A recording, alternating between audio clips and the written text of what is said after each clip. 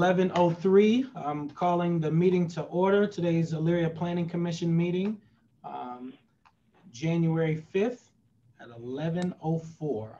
So first off, Happy New Year to you all. And we have a really busy agenda today. So I'm actually going to be moving some things around on the agenda so that we can get through this meeting in a way that we're not holding people up for long discussion. So Jim, should I make a motion to amend the agenda or just? No, I don't think. Okay, we're fine. All right, so let's go ahead with roll call. Tom Aiden. Here. Sam Battle. Absent. Barry Hubbard. Muted. Here. Oh, Sam's here. He's muted. He's on the screen. He's just muted. Okay, I don't see Sam. This is Sam's iPhone. Oh, if that's Sam. Okay. So we'll see if that's Sam if he loves. But Barry Hubbard. Here. Chad Schneider. Here. Don Calvert. Here. And Mayor Whitfield here. And Derek Tedrow. Here. Awesome. All right, so Sam, we'll see if Sam can get his device unmuted and if that's Mr. Battle. But first on the agenda is the approval of the minutes from December 1. Can I have a motion to approve the minutes? So moved. Moved by Mr. Schneider. Is there a second? Second. Second by Mr. Tedrow. Any further discussion? Hearing none, all those in favor, please say aye. Aye. Aye. Opposed, nay. Motion carries. All right, we have no miscellaneous correspondence, new or old business. As I mentioned, we're going to move some stuff around on the agenda. We're going to start with SRAM signs as the first piece on the agenda. And this is a request for a waiver of the design review guidelines for the installation of signage. The design review guidelines indicate signage should be designed to integrate into the overall architectural style of the building and consist of individual letters. The proposed signage consists of channel letters and cabinet sign. Dean, do you want to give us some background on this project? Let's get you unmuted. Let's get you unmuted.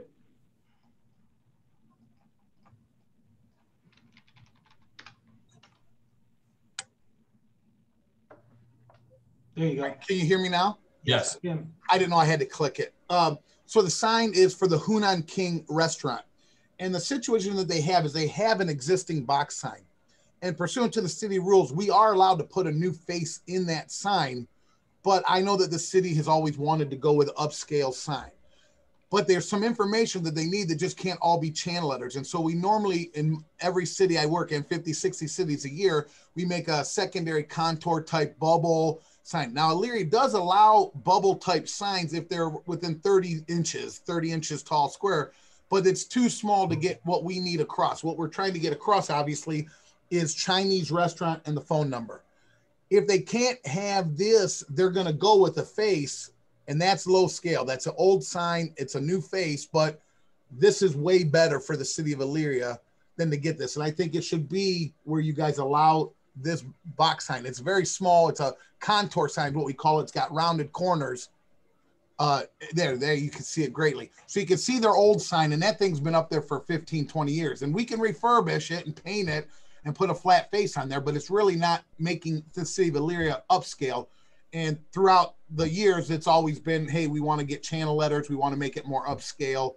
And so that's the situation. But the city does allow a reface, but I would rather sell them a brand new set of channel letters with this tagline, Chinese restaurant with the phone number. They're a delivery service, so the phone number is huge. They get a lot of calls for that. I mean, a Chinese restaurant has to have their phone number. I don't think it's terrible. It's a good layout. It looks great to me. And so I'm hoping you give me the little bit of waiver to allow that bottom sign to be allowed. Thank you, Dean. Staff report, Director of Community Development, Ashley Scott, can you give the staff report? Yeah, so Dean did a pretty good job explaining what the proposed signage is going to look like. The zoning is compliant. The channel letters are compliant with our guidelines. However, a waiver is going to be needed for that tagline.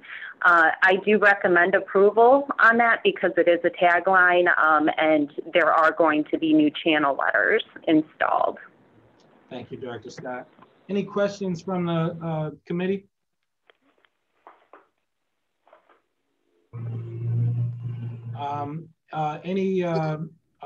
So this isn't a proponent-opponent sort of thing, right, Jim? This is just a straight up and down vote, correct? Technically, someone could object. I would ask. I don't think it has. Are there to any be objections to the signage, the request for the variance? All right, hearing none, I'll entertain a motion to approve the waiver of design review guidelines. Mayor, is Sam on so we don't have to give a warning that we only have 6 votes? Is he actually there? Mr. Battle, here. I'm here. Can you hear me? Okay, Yep, we can hear you we now. have a full committee. I just didn't know whether we had to give the admonition that we only had 6. We have a full committee. Okay. Yes, I'm here. I'm listening on my phone. Thanks, Awesome. Sam. Thank you, Mr. Battle. So thank you for that, Mr. Taylor. So I'll entertain a motion to approve the waiver for the design review guidelines for the installation of the signage of Shram signs for Hunan King. Is there a motion? So moved. Moved by Mr. Snyder. Is there a second? Second, Battle. Second by Mr. Battle. Any further discussion? Hearing none, all those in favor, please say aye. Aye. Aye. All those opposed, nay. And were there any abstentions?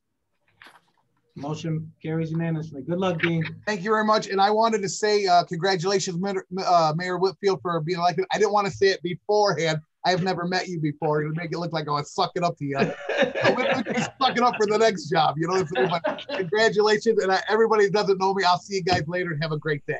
Right, Thank you very much. Take care. Bye-bye. Next, we have 2 public hearings. Let me check my notes to make sure that's correct. But the first one I see is Express Wash Concepts, 4543 Northridge Road is their business address, but the request is for a rezone of parcel number 0624032103-036, located at 621 49th Street, Elyria, Ohio, from Business Neighborhood District to Business Automotive District. Is there someone from Elyria Wash Concepts on the call? Yes, Jason Hi, Fenton, Director of Development. How are you? Good, good. You want to give us some background on this project? Sure. After speaking with staff and figuring out, there's kind of gives you the flavor, the tenor of our redevelopment. It is consists of the old BP that's now a car dealership, and the parcel in the rear, which is the parcel that needs to be rezoned to the B automotive BAO. Then we will get a lot consolidation moving forward, but this would allow our use to cover that parcel. You could see there in the slide kind of where it is in relation to 90 and Lorraine Boulevard. If you want to slide down a little bit more. So there's the old, and then that would be the proposed there, the new. Our building's roughly 3,700 square feet. You could see the queuing, and it comes in the back through the tunnel, which is about a 120-foot tunnel. And then comes back out on the Griswold there. So the rezoning would allow our use to span both parcels. Okay, I was gonna ask Ren to pull up a map to see, but I'm getting somewhat familiar with where this is located, but I'm still trying to pull a map up just so we can put it right there you go. Yeah. Yeah, for some reason that doesn't help me. It's on the side over by where the old closed McDonald's is, if that gives you any reference off of Griswold. The Arby's used to be there, Mayor. No, it's down more. That was It's down across more, but Big that's E. the Big that's E. the Yeah, Ren, intersection. can you pull up that address on the map, please? All right, so as Ren is pulling that up, staff report, Mr. Farkas, Chief Building Official, and Zoning Administrator. Thank you, Mayor. The request, the proponent is requesting the parcels listed herein be rezoned from business neighborhood to business automotive oriented district to accommodate a proposed car wash. Findings, Address 621 49th Street, parcel number 0624-032-103-036, and address 620 Griswold, parcel number 0624-032-103-038. The proposed car wash was preliminary plan submitted indicates the incorporation of 2 parcels of land listed herein. The parcel's last 3 digits, 038, are currently zoned business automotive oriented district. I have listed the zoning requirements for each district for the board's use in efforts of clarifying the purpose of the specific zoning classifications. BN, Business Neighborhood District, the requirements of which can be found in the Elyria Codified Ordinance, Chapter 1156. It is the purpose of a business neighborhood district to permit and encourage the establishment of small convenience businesses, personal service businesses located in close proximity to residential areas which they are serving. The location of the business neighborhood district and nature of the limited commercial activity should be developed to avoid traffic congestion for the surrounding residential neighborhood area. Principally permitted uses are child care facilities, clubs, educational institutions, financial institutions, neighborhood retail business, non-commercial recreation, offices, personal services, religious places of worship, restaurants, provided the seating capacity is limited to no more than 20 people, and any other use determined by the building inspector to be of the same general characteristics as the above permitted uses. Business automotive. Business automotive oriented district, the requirements which can be found in the Elyria Codified Ordinance, Section 1162, the purpose of which is to accommodate and encourage those businesses established are offering accommodations, services, and goods to the public. The business automotive oriented district is most appropriately located adjacent to freeways, interchanges, intersections, and major thoroughfares.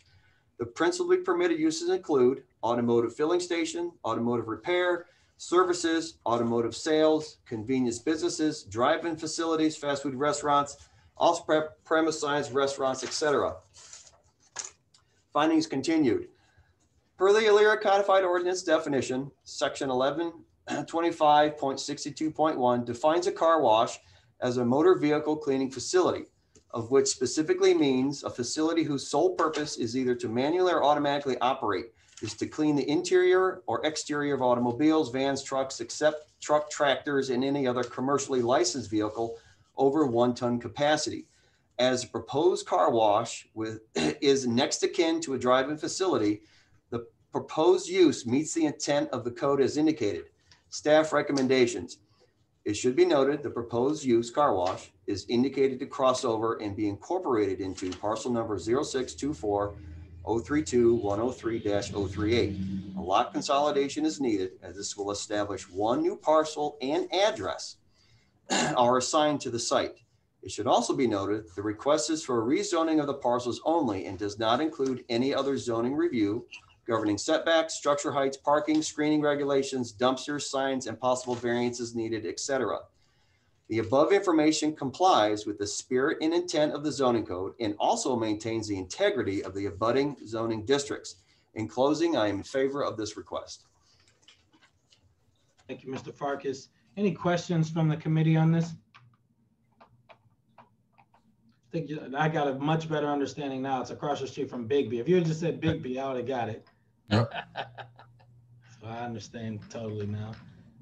Any questions from the committee? And I think Mr. Farkas alluded to that when it comes time for, there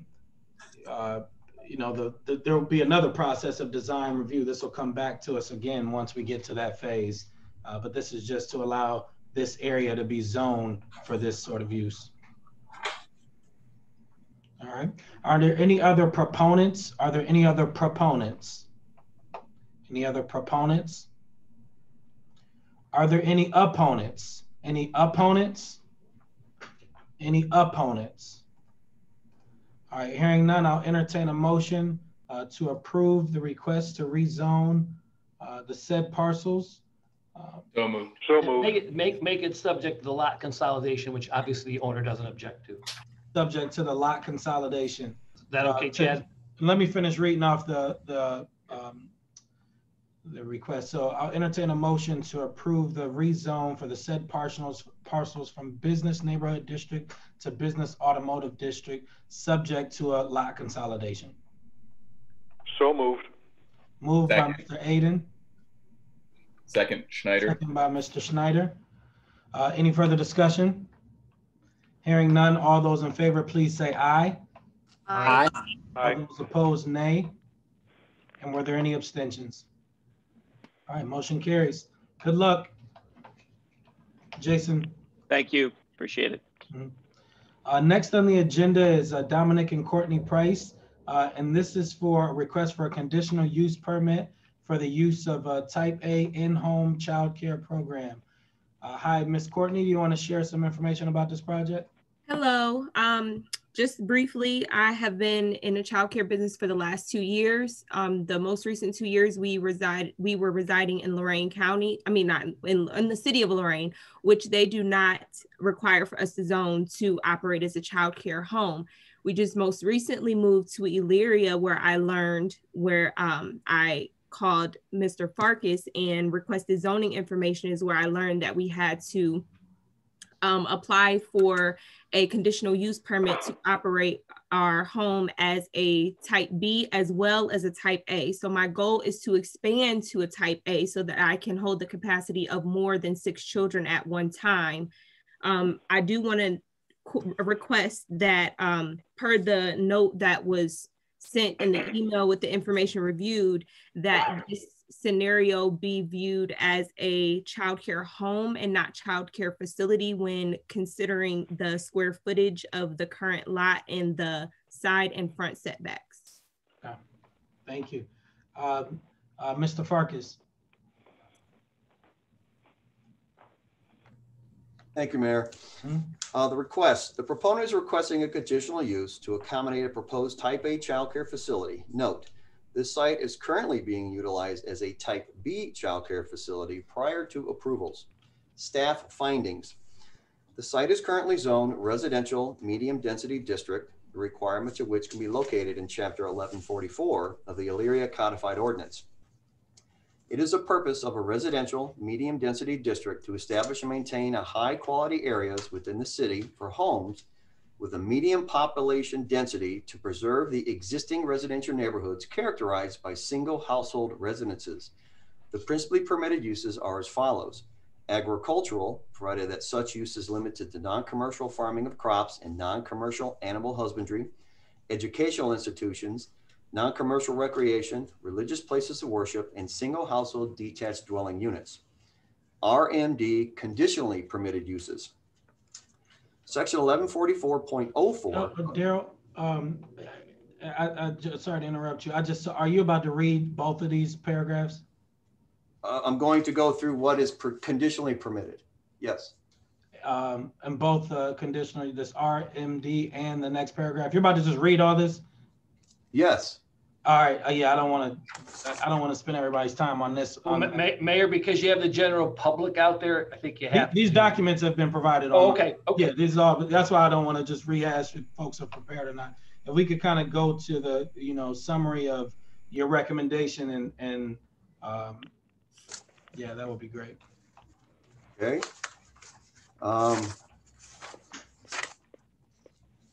I'll just jump down to the basics with the board's permission. You have obviously read the requirements of what's permitted, the standards that have to be met to allow a conditional use.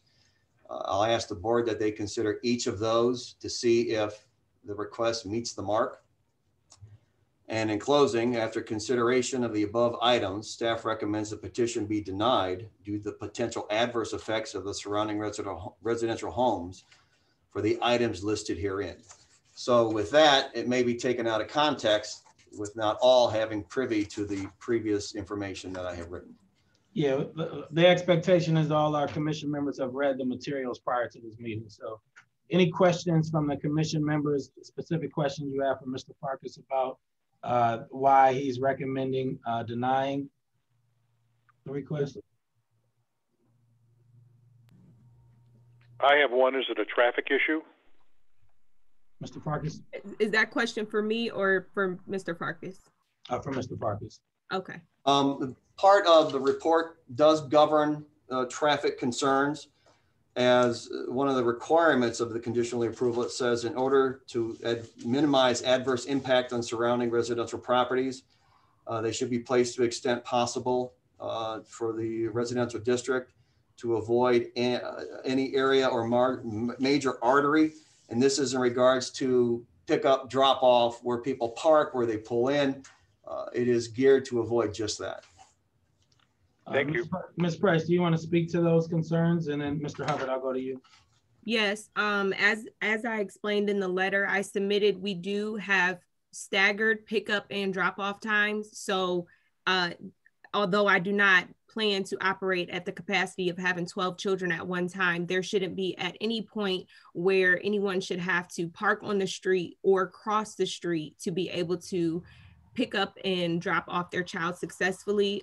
He also mentioned in the review the extended driveway, which I did email Mary a copy of the 2015 plat map that showed that drawing on there, but we have an extended driveway that holds more than 6 cars. So that's also a precaution that I kept in mind before applying for this, so that people that are coming in and out do have a place to park in our property. Mm-hmm. So, Mr. Hubbard. I guess I have a couple questions. It looks, if I'm looking at the map correctly, this is directly or almost directly off of Ford Road. Is that right? Mm-hmm. That is correct. And just kind of down the street from the old Walmart? That is correct. Okay. Do you, this would be for either you or perhaps Mr. Farkas, the neighboring properties outside of this development, is that whole area residential, or are we very close to the edge of a residential commercial boundary? I can answer that. The current location of Regency Court was specifically geared for residential improvement in mind. The surrounding properties, some are in township. The nearest location, as you mentioned, would be Walmart, which is, of course, is a commercial atmosphere. But this particular area is specifically residential. Okay, and then we're looking at a difference between, under a type B, we can support up to 6 children, and a type A would be up to 12. Am I reading that correctly? Yeah, per the definition of the building code, that is where I draw my information for what is a type A and B, just for the board's use. I mentioned it in my report to give context of the numbers permitted and the potentiality of children and vehicles per child, which rolls into my recommendations of location. And is this going to be a separately, are you only going to operate the daycare out of this house, or would the idea be both that you live in the house and that you operate basically a daycare out of your home? It'll be, wait, can you restate that question? I guess my question is, are we talking about a separate daycare that's in a residential community, or is this a daycare that you operate out of your house that you're living in as well? This is a daycare that I operate out of my house. I mean, not outside, out of my house. I have a fully finished basement that I use, and I have a separate entry that goes out, comes in and goes out of the side of the house that is exclusively for the daycare, that goes down into the basement. And I have a question for Mr. Farkas. How have we handled daycares, other daycares in the city, in-home daycares? I'm not muted. Typically when these come in, a special inspection request is submitted to see if it meets the marks of all the zoning requirements. Typically most do not, due to the regiments required as listed in my report. It's very difficult to establish these. Most commonly, these are placed in a commercial atmosphere due to the specific requirements of the zoning. And as in residential, it's not saying you can't do it. It's just saying you have to meet very specific criteria, as mentioned in my report, that hit substantially the mark of what is needed to do this. So I guess I'm referring to the ones that are currently exist in the city. I will leave that to Mr. Mandoke if he's on, as he typically governs these as part of the state requirement inspections from a fire department standpoint. A lot of these are existing non-conforming that may have been put in prior to any type of approval process. I was going to say, to my knowledge, there's only one other type A. So I don't know if that speaks to that question at all. But I didn't even think that this was a common thing that people went for because there was only one. Where's that at, Courtney, if I may ask, the one you're referring to?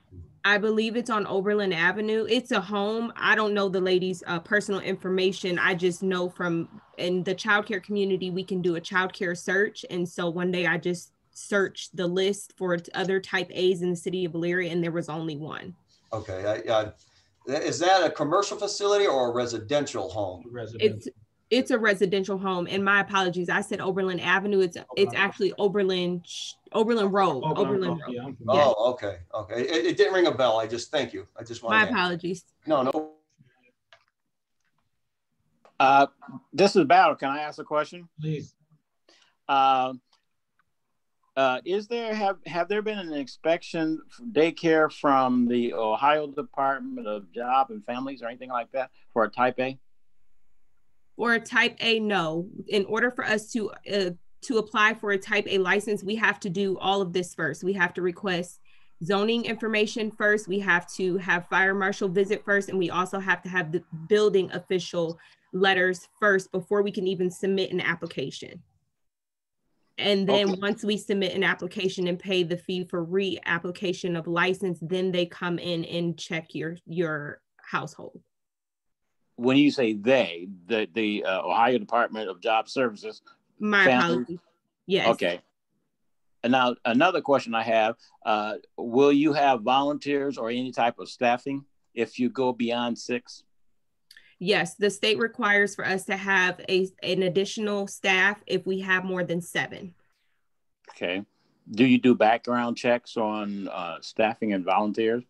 Yes, it is state required. I usually don't use volunteers, but as a state requirement, we have to, for hiring staff, we have to have each person FBI and BCI background checked. We also have to have them current on all health and safety trainings prior to them being able to be around the children.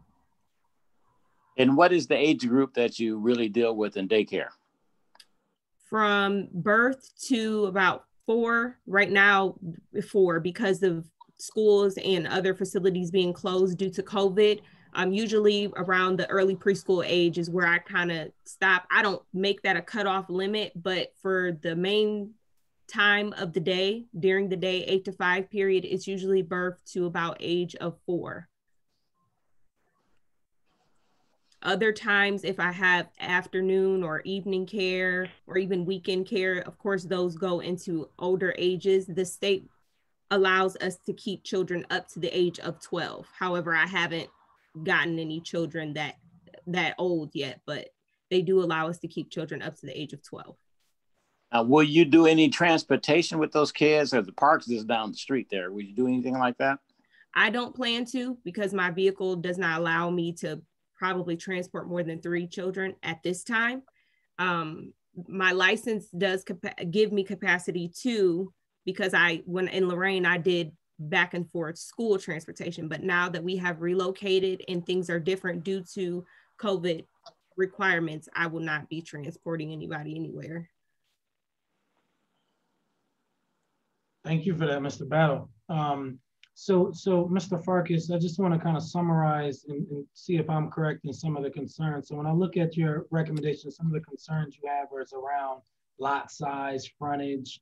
If I was to summarize those things, are those concerns related to, I don't even know. So can you tell me if you were to summarize what those concerns are when it comes to the lot frontage and setbacks, what is the concern with those things? The recommendation on page 2, number 1, for instance, the minimum lot area shall be 30,000 square feet, and the current lot size is 13,703. The concern there is just general square footage. Kids like to run. There's an insulation factor to protect and keep them away from any type of danger. And that gives them for playing ball and just being a general kid, is my interpretation of that. Number 2. So Mr. Farkas, I'll speak to that one first. My understanding though is that, to Mr. Battle's questions, those sort of dynamics are governed by the state of Ohio to make sure that kids are in a healthy environment to learn. And that there's a whole body that controls it. If they wouldn't even approve for her to have children in the space if it wasn't conducive to that. I would agree with that. That is their aspect. From a zoning standpoint, this is what we have in law. Well, yeah, I'm just saying, as the professionals that are hired by the state to focus on kid health and well-being. Agreed. Total different animal. So what other concerns do we have in here? Our code requires that the lot frontage be 175 feet. The current lot frontage now is about 132 on one street and 100 feet on the other. That again is just to provide more buffer. Buffer for anything, parking, if they decide to set up play materials or an area for the kids to be in a controlled environment, that is geared to allow that space to do so. Okay. Again, the building setbacks, I'm not going to read the next couple because they're just the same idea. The parking setback is again to insulate the adjoining neighbors. So when vehicles come in and out to pick up children, drop off children, it doesn't become some kind of a nuisance. I don't know the hours of operation. If people are concerned, they would say, hey, you know, how come there's so many cars parked in the driveway all at once?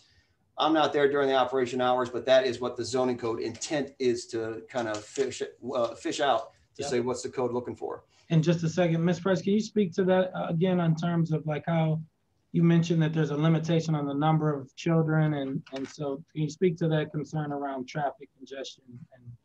Yes, I did in concern of my adjoining and adjacent neighbors. I did go around and talk with them about what I was planning to do, and I did get signatures basically stating that they didn't feel it would be any effect on them. I did email that to Mary, but my plan for that is again, pickup and drop off times are staggered. Everyone does not arrive at the same time every day. My current operating hours are 24 hours, although I don't have children that all of those times.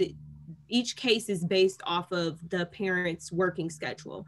So with that being said, going for a new license, those things will potentially change. However, with parking, like I said, I have ample amount of parking for people to come in and out, as well as pickup and drop off times being staggered. So there shouldn't be for the maximum of 12 children, although 3 and 4 children sometimes are to one family. There shouldn't be an influx of parking. Now there will be an influx of traffic as far as in and out, but our house is the first house on the street. So with the concern of people being in and out of our property or our driveway, other than that, it shouldn't pose an effect or threat to our neighbors.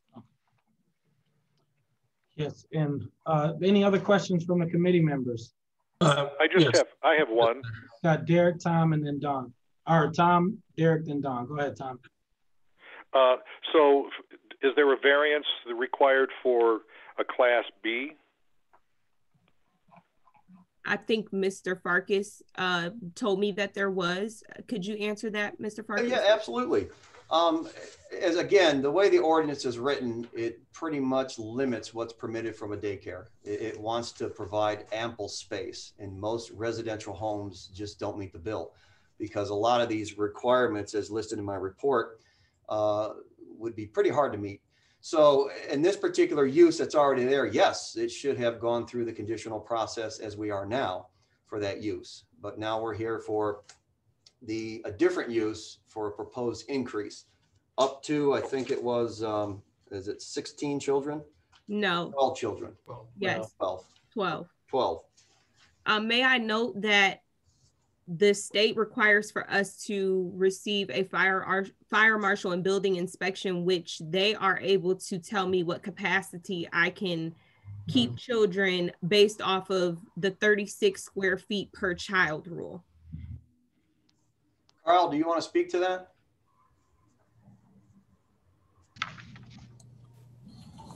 Thank you, Mayor.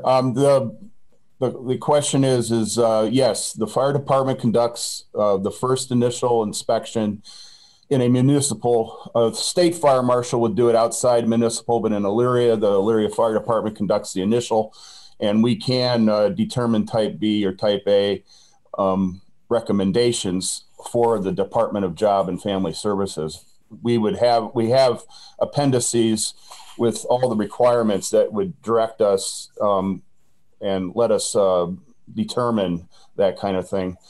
And then thereafter, we do annual inspections, and they're required to have those annual inspections to get their license from the Department of Job and Family Services. So we do conduct those inspections throughout the city of Elyria.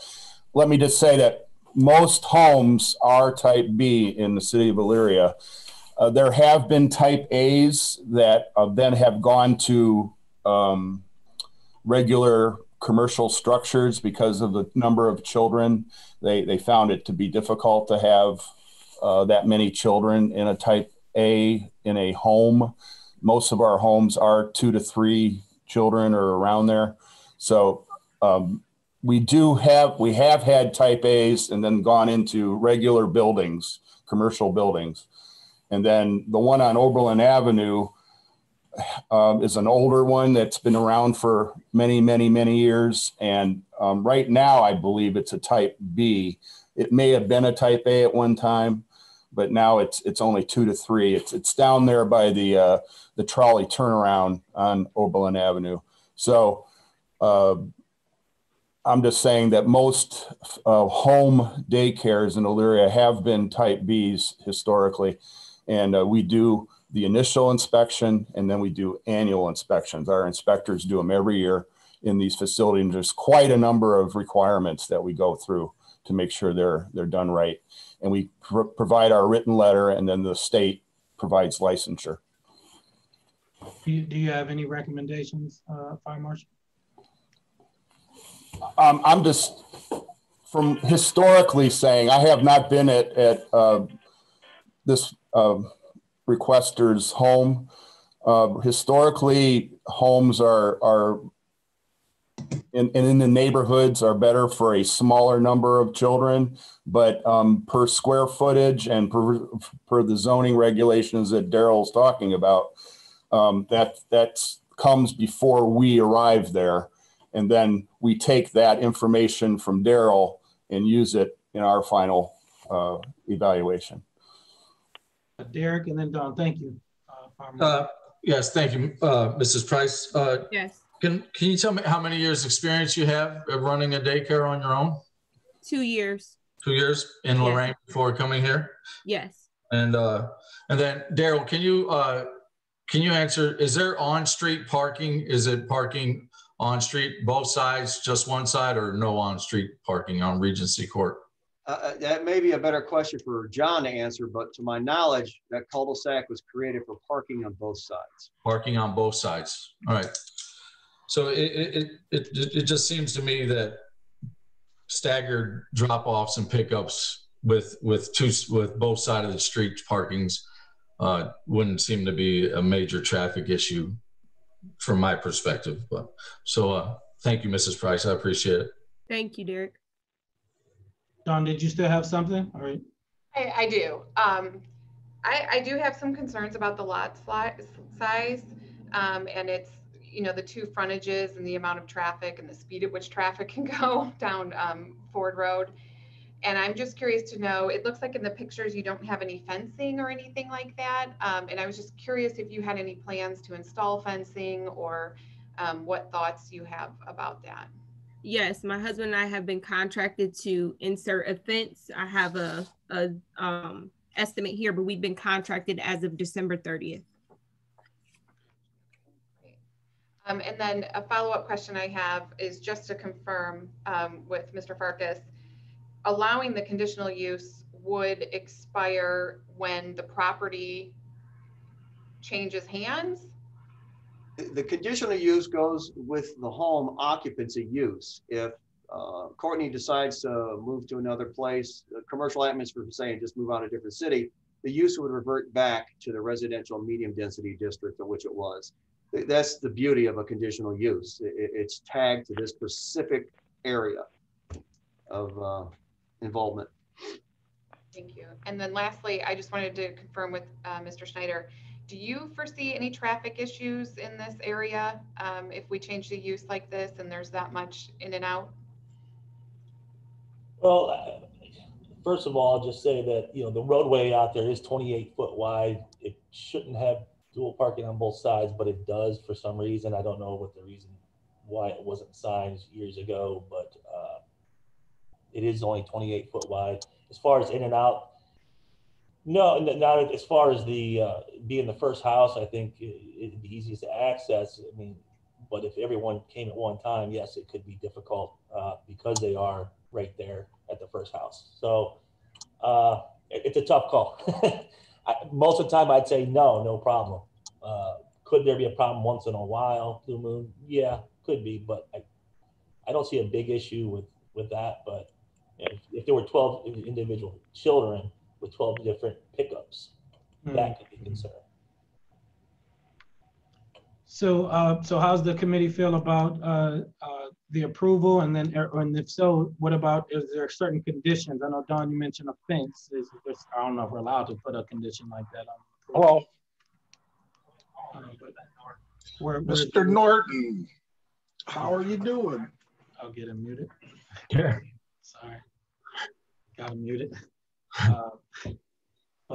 Yeah, committee members, is there a motion to approve it and with the condition? Well, I'd be curious, are there any opponents or any of the property? Oh yeah, I'm sorry. You're right. I'm sorry. Are there any other proponents? Are there any other proponents? Any other proponents? Are there any opponents? Any opponents? Any opponents? And Courtney, you mentioned you got signatures from folks. Well, I'll make sure that gets circulated to us as well. Absolutely. I sent it to Mary via email. Should I send it to someone else? We'll get it from her. We'll get it from her. Okay. Yeah, I got that late yesterday afternoon. Okay. It was, there was like 3 or 4 signatures on it from neighbors that were okay with the project or with the conditional use. I did receive a phone call from another neighbor that had no problem with it. Okay. Thank you, Mary. Have we had any, we've had no neighbor complaints. Have we had, just curious, have there been any neighbor complaints about this? I have not gotten any. Not to my knowledge, no. Okay, thank you. So Chad, Derek, Derek, you seem like you're at a place. Do you want to make a motion to approve with any conditions, or Rhea? I'd be happy to make a motion for approval. Okay, is there a second? I personally think that it shouldn't be any larger than a B. Okay, that's fair. Is there a second though? Is there a second? Then we'll put it back up for discussion. Is there a second? I would second the vote, yes. Second by Mr. All right, discussion. Now, Mr. Aiden, you said you're in favor of it staying as a B. As a B. Yep. Any other discussion? Any other points? And again, I like the conditional use side because to the point of if once she leaves, it reverts back, and we can be working closely with them to make sure that they're compliant with these other pieces in terms of the fence and things like that. Now, should this be? Could I have a question here? Yes, Mr. Battle, please. Should this be pending Ohio Department of Job Family Services inspection for 12? Well, I think to Mrs. Price's point, they won't do the inspection unless this is approved. Was that correct? That is correct. Yeah, so I think there's other checkpoints that if she doesn't, if we pass this, she still got to pass through a couple other hurdles before she gets up and. But the Ohio Department, they come in every so often too, also, right? Yeah, yes. So if we approve this, then they'll come in and check. And if they don't approve it, then she doesn't move forward. Absolutely. So we don't have to worry about that traffic and we don't have to worry about the traffic and fencing and the exit doors and all that, because that's what they look for. That's what they're going to look for. Right. Yeah. Yep. Yeah, Mr. Schneider. I have a question for Mrs. Price. When you approached the neighbors and received signatures that were in favor, was it for the type A or for the type B that you informed them of? It was for the type A. I went based off of Mr. Farkas's review and his motion to deny. So I addressed them then and explained what I was trying to do. And I tried to address any adverse effects that could be on them, which were the ones I thought of were the parking and the children at play. And so I let them know, just like I let you guys know today, about the plan for parking as well as the contract for fence. Okay, and it looks like, in I don't know if more of the properties that were used as type B in the city, this home has 2 basement entrances, correct? Yes. Which, I mean, if it didn't have 2 basement entrances, would we be more apt to say B over A? I'm just talking at this point. With it being an A and you having 2 entrance points to your basement, that I think that does help because you have 2 egresses out, you know, to get out of the property from the basement. Thank you. Any further discussion? For Mrs. Price, did the neighbors that you talked to express any concerns? I know you said you kind of discussed that with them, but did they seem to have any concerns as far as you recall? No, none of them had any concerns. I can read the letter if need be, but I opened the discussion, of course, for any concerns, and they would only sign this letter if they didn't have any concerns. So I have the signatures of the people who are under new construction right next door to me, the signature of the woman who lives behind me, and the signature of those who live directly across the street from me. And I'll make sure we get that forwarded to the rest of the committee as well. Any other discussion? All right, hearing none. All those in favor, please say aye. Hang on, are we in favor of the Class A? Is that because we had a? Oh, I'm sorry. Yeah, so this is a motion to approve a conditional use type A for the said property. And so it's been, we can redo it. Motion by, can I have a motion for that? So moved. Moved by Mr. Tedrow. Is there a second? Second. I'll second it. Second by Mr. Hubbard. Any further discussion? Hearing none. All those in favor, please say aye. Aye. Aye. Aye. All those opposed, nay. Nay. 1 nay. Mr. Aiden, and were there any abstentions? All right, motion carries. All right, good luck, Ms. Price. Thank you. All right, so there's last but not least, and thank you for your patience. And so this is the exciting part. I hope the exciting part. Yes, we're at the exciting part of the agenda, discussing Midway Mall. We have some changes that we're going to propose to the agenda, but we're going to start with getting our partners here up ICP, the team from ICP. So again, this is really. I'm really excited about this conversation and then, this vote, because we're going to be discussing the redevelopment of Midway Mall, which for many of us, this is something that's near and dear to us that we want to see for the city, ushering in this new wave of development to Midway Mall. So I'm going to pass it over to the folks at ICP to kind of share a little bit about their company, what they have at stake right now, and then we'll go specifically into their zoning requests. So Mr. Salata. Great, thank you, Mayor. Good morning or good afternoon now, almost afternoon now to everybody. Thanks for having us today. My name's Chris Salata. I'm the Chief Operating Officer for Industrial Commercial Properties. I'm joined today by our Senior Vice President of Development, Jeff Martin, and by our Land Use Counsel, Jordan Burns. We, as you may know, we have for the last almost 2 years now owned the former Sears building and the former Dillard's building at Midway Mall. We have been in, I'll say, tough negotiations with the current owner of the interior mall, going on almost a year now, but those have continued to make great progress. And we've continued to work closely with the mayor and Dawn and her team and his team as we've started to market the site for a potential redevelopment. ICP is a 25-year-old real estate development firm. We own 42 million square feet of space in 4 states. We have over 300 tenants in our portfolios and about 150 buildings. Locally, we're probably most known for our redevelopment of Randall Park Mall, which many of you may be familiar with.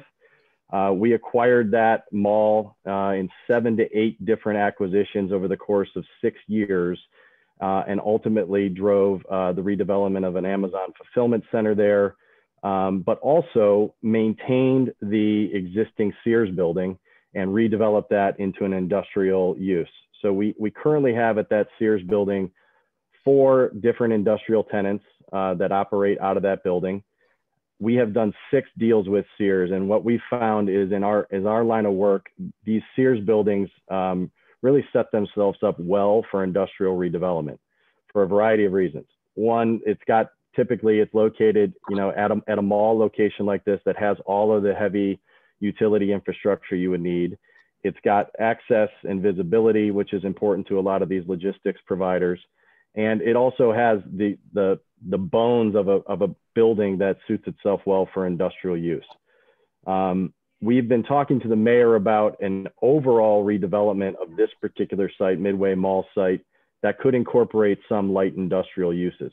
We think, given its location as kind of the gateway, the western gateway to Cleveland, to the greater Cleveland area, its location between I-80 and I-90, and in the recent surge and boom of e-commerce and all of the distribution that we've all seen, especially in the wake of the COVID pandemic, there is going to be a lot of demand and interest in this particular location for that type of use.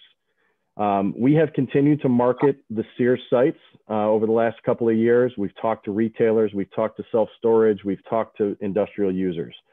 And we believe that the first thing you do at one of these redevelopments is really the most important thing you do. And that's never more relevant than just looking down the road at Randall. There at Randall, we actually redeveloped the Sears building prior to landing Amazon.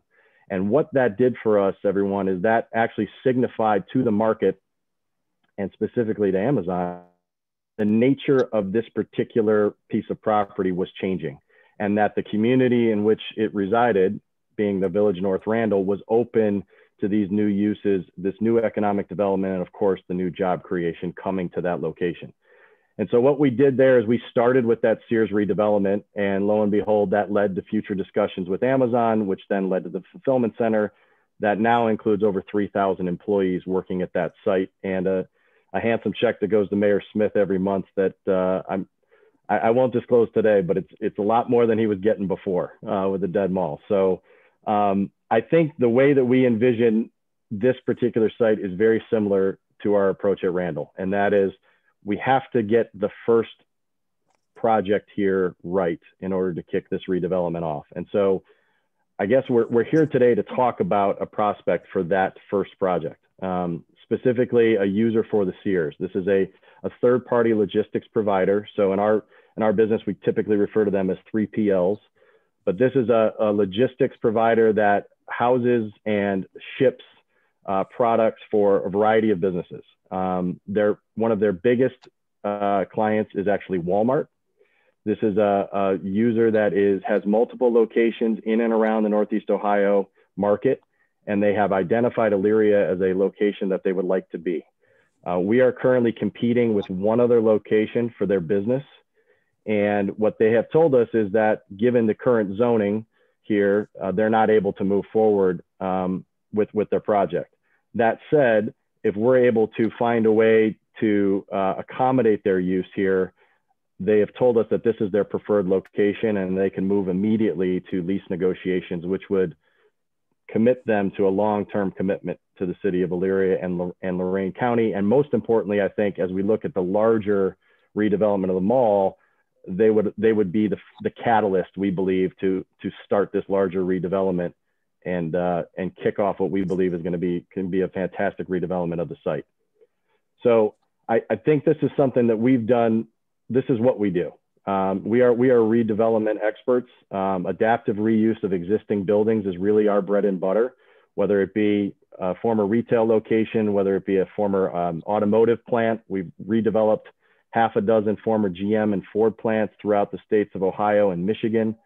And we've done quite a bit of retail conversion. I think everybody on this call would acknowledge that the retail market at this particular site has obviously changed dramatically over the years. Most recently, JCPenney left the mall, Best Buy left the mall. And while I don't think that retail at this location is dead, I do think that the demand has decreased significantly. I think there's still an opportunity for retail and restaurants and those kind of uses to operate in conjunction with an industrial redevelopment. What industrial redevelopment we've seen do for other former mall locations is that it drives daytime population, which in turn helps those retailers, helps those restaurants. We've seen that exact same phenomenon play out at Randall. In addition to redeveloping the Sears, we've developed a Taco Bell there on an out parcel. We also took down the former Holiday Inn, which was on the corner across from the Racino, the Jack Racino. We're getting a ton of interest there from potential retailers and restaurants that want to be next to these industrial users because of the employment and because of that daytime population. So we do view this as kind of a win-win on a bunch of different fronts. But we believe that the nature of this particular location, unfortunately, has drifted away from retail, and this particular asset class right now presents the best use for this particular site. Thank you, Chris. And this specific request they have today is to rezone the parcels 064-031, 107-042, and 0624-030-000-135, located at 4900 and 4950 Midway Mall, Elyria, Ohio, from a business general district to a light industrial district. So that is what we'll be voting on and discussing today. And so staff, Mr. Farkas, you want to give your staff report? Thank you, Mayor. For clarity regarding the parcels, the application submitted indicated that only 2 parcels of interest were to be on the agenda. I'm unaware of these additional parcels, so my report will be specific. That was two parcels, Mr. Farkas. Okay, that my report will be specifically geared to those 2. So I know there was other parcels involved, so please excuse my confusion. The request, the proponent is requesting parcels 06-24-031-107-042, 4900 Midway, and parcels 06-24-030-000-135, 4950 Midway be rezoned from a business general district to a light industrial district. The rezoning is to accommodate a proposed warehouse and trucking facility. Findings. I'll briefly skim through the business general requirements as in my previous reports. They're unchanged. It just goes into the requirements of what's permitted in a business general, pretty much what was there now, retail. I'll zip right to the light industrial to expedite. The requirements of a light industrial can be found in the Elyria Codified Ordinance, section 1164. The purpose of a light industrial district is to accommodate and encourage development of light industrial uses which operate within enclosed structures, clean and quiet, free of hazardous or objectable elements such as noise, odor, dust, smoke, glare, or vibration.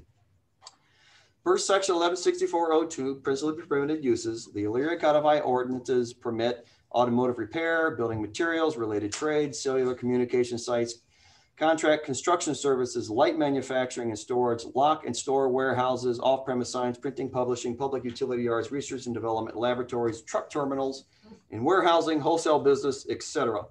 Staff findings continued. Note, first section 1125.61 definition section, as on my report, of the Elyria Codified Ordinance, light manufacturing and storage means the assembling, altering, fabricating, finishing, or processing or treatment or storage of a product. Staff recommendations. This site is primarily comprised of business general district, of which consists of multiple diverse establishments in and around the area. The board must consider how proposals such as this will maintain the integrity of the budding zoning district. I have attached a map for the board's use so they can see what's around, and efforts of avoiding spot zoning in a pre-established business general district. If approved, the new zoning classification would permit exterior and interior storage and any other permitted light industrial use as described herein based on the information provided. With this information, I would not be in favor of the request. Now, this report was prepared prior to some information being brought to my attention of the potential future overlay requirements for the entire mall. I have come to my attention that the proponent is willing to abide by the requirements of any overlay if implemented and the restrictions herein. With that in mind, I would change my report to a more favorable response because it would allow us some limitations of what will be permitted in this pre-established business general district. Thank you, Mr. Farkas. So just in summary, one of the major concerns that we had as a city and the staff was outdoor storage. With light industrial, it really could open up the door for, salt, big rocks being stored in the parking lot and things like that. No, we trust this partner. If that's not what they're looking for, it's still with that zoning being there, that would be a concern. And so we talked with the developers about would they be willingly, voluntarily offer up to not have that as a usage on the deed and have a deed restriction that would not be allowed. And then internally, we would create a process that if anyone wanted to use outdoor storage, they would have to come back to us for approval to determine if we felt it was acceptable to have that sort of outdoor storage. So, Chris, I'll let you respond to some of the concerns and then that as well. Yeah, as we talked about with the mayor, outdoor storage can be sometimes an ancillary use to some light industrial users, as you can imagine. We don't plan on pursuing any. And by the way, the user that's at the table right now is not someone that is a storage yard per se. Now, whether that means they might have a trailer or two that hooks up to the loading docks where they store things in, that's a possibility. That might be a necessity, I should say, to their business. Whether or not, let's talk about kind of where the existing Sears loading docks are. If at times they may have empty pallets located out there, absolutely, that's probably part of their business. But to the mayor's point about, rock piles and salt and materials of that nature, that's not the type of user that this is. I would like to ask the commission if they would consider, and especially as we move forward into the overlay, and it's something we've talked about with other members of the commission already, considering including outdoor storage should it comply with proper screening requirements that this commission would have the ability to review and approve. I think Jordan, you can correct me if I'm speaking out of turn, but I think in the current code, the city's current code, there are some provisions that speak to that type of process as it relates to outdoor storage, correct? Yeah, there's at least one other zoning district in the city where outdoor storage is allowed, provided that it's screened from view, and I'm reading now, by a wall of material similar to and compatible with that of the building or buildings on the site, or be suitably screened by a fence or dense landscaping, so that such storage areas are not visible from neighboring sites, lots, common areas, or public roads, streets, or rights of way. And that's what we've discussed before today for consideration in connection with the overlay district that the Planning Commission is being asked to consider. We understand that's a separate discussion, and that you'll discuss those specifics later on. But for purposes of this rezoning request, we're certainly willing to abide by those same limitations. We're as Chris described, this is the first step in a much larger scale redevelopment of the mall property, and we have no interest or desire in devaluing the asset and undermining the redevelopment that Chris has described by attracting and allowing the sort of open outdoor storage that the building commissioner has concerns over. We would share those same concerns, but a blanket prohibition with respect to this site really would, as Chris described, limit the ability for the industrial tenants that we try and attract to sites like this from conducting their business.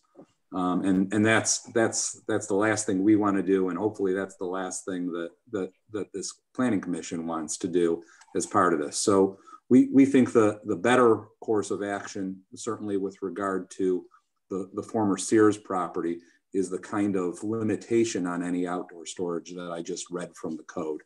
that gives the city protection against the adverse impact on the adjacent and surrounding properties that it really needs, and still gives our industrial tenants the ability to function as you'd expect they would, using at least some outdoor storage, but making sure that they do it in a manner that keeps the site attractive, both within and without.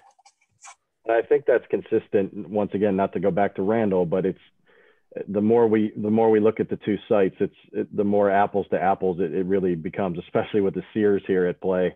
That former Sears, there is one tenant in that building that has outdoor storage. That outdoor storage is properly screened. It does front on a road, but it's been properly screened to the village's satisfaction. And that was something we had to go back into, and they had the final approval rights on it. And that's, I guess, that's the exact path that we would hope to go down here with Elyria. And Chris, you're saying that, can you talk a little bit more about how you said you had to go back to the village to get that approval for that key space? So there was a site plan. I mean, within the zoning context, those restrictions that Jordan referenced, we would have to come back in for a site plan approval, which would then be subject to this commission's review and sign off. Gotcha. Now, what I can tell you right now is this particular user, at multiple other locations, they don't have any outdoor storage. Mm-hmm. So it may be a moot point with this group. If they do have at a couple locations a very small amount, as I talked about, and it's really limited to, you know, occasional empty pallets, but it's not materials, as I think Mr. Farkas was referencing, and the concerns, Mayor, that you've referenced as it relates to rocks or metal or steel or things like that. Any questions from the committee? Yes, I have a question. You indicated, I believe, that some neighboring property, or you've been in negotiations with the owner of the mall proper. How would this impact the existing kind of retail structure, especially considering the fact that Sears is attached? You know, it's not quite a neighboring.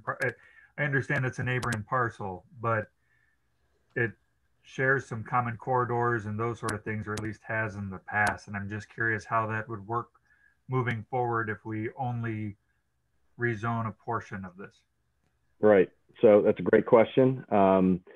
Currently, as it stands, those access points to the mall are no longer in place. Somebody's pulling up a site plan here. Those access points are already closed off at this point, and the parcel itself is kind of operated separately from the mall since Sears left. The loading is actually located in a location on the south side of the building that is away from the front retail entrance. All the utilities are already separately metered and come to this building. The hope would be, as we proceed with the negotiations with the owner of the interior mall, that parts of that mall would be demolished and parts would be actually redeveloped. So we could use the existing structure of the mall in many instances to redevelop into different uses, whether that be industrial or office or other commercial uses.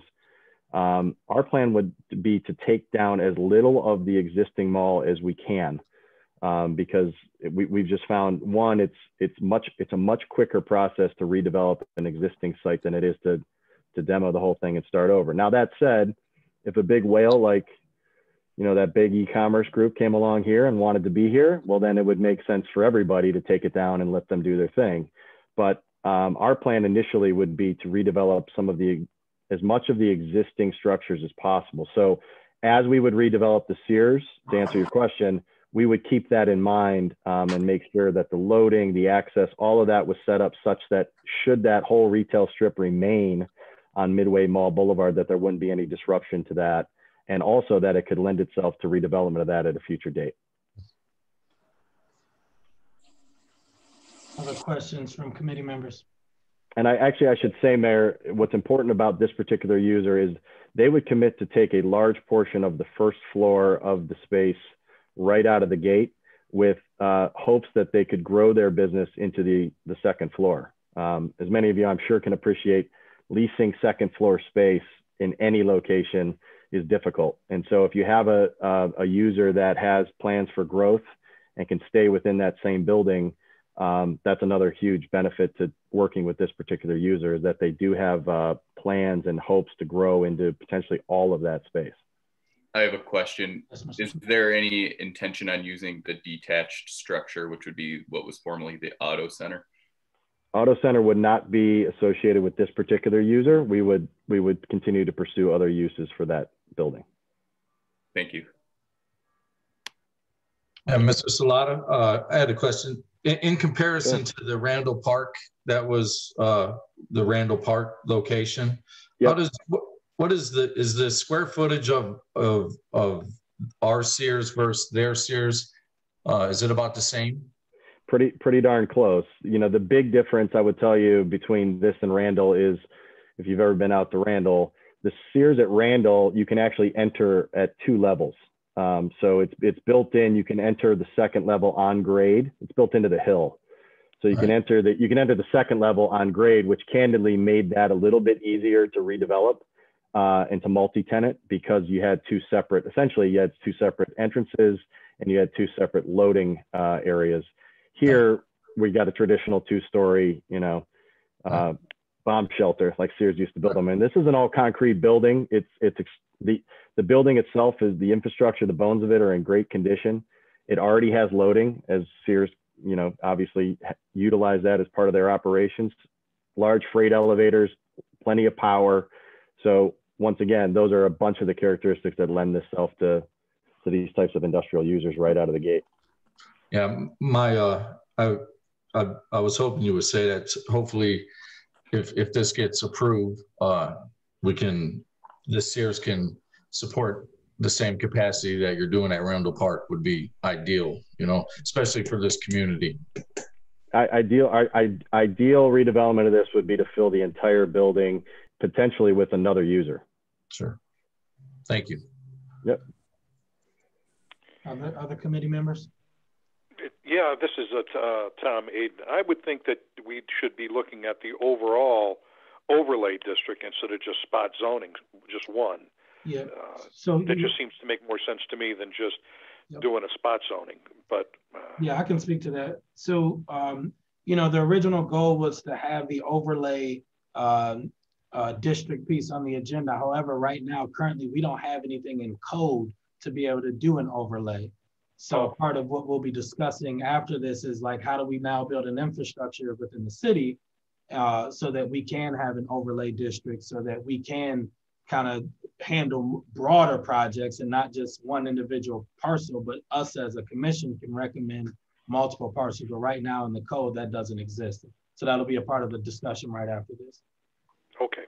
Yeah, Mayor, maybe I can speak to that too. I mean, the urgency as it relates to the Sears is directly related to this particular user. If we didn't have this user at the table right now, I think we could all be a little bit more patient on the overlay, but in an effort to get this user in, and as I said, kind of serve as a catalyst for the larger redevelopment, that's why we've approached you on the individual rezone. Now that said, we think the individual rezone of these couple of parcels, when you hold it up against the proposed overlay, is consistent with the overlay and should be able to be blended in.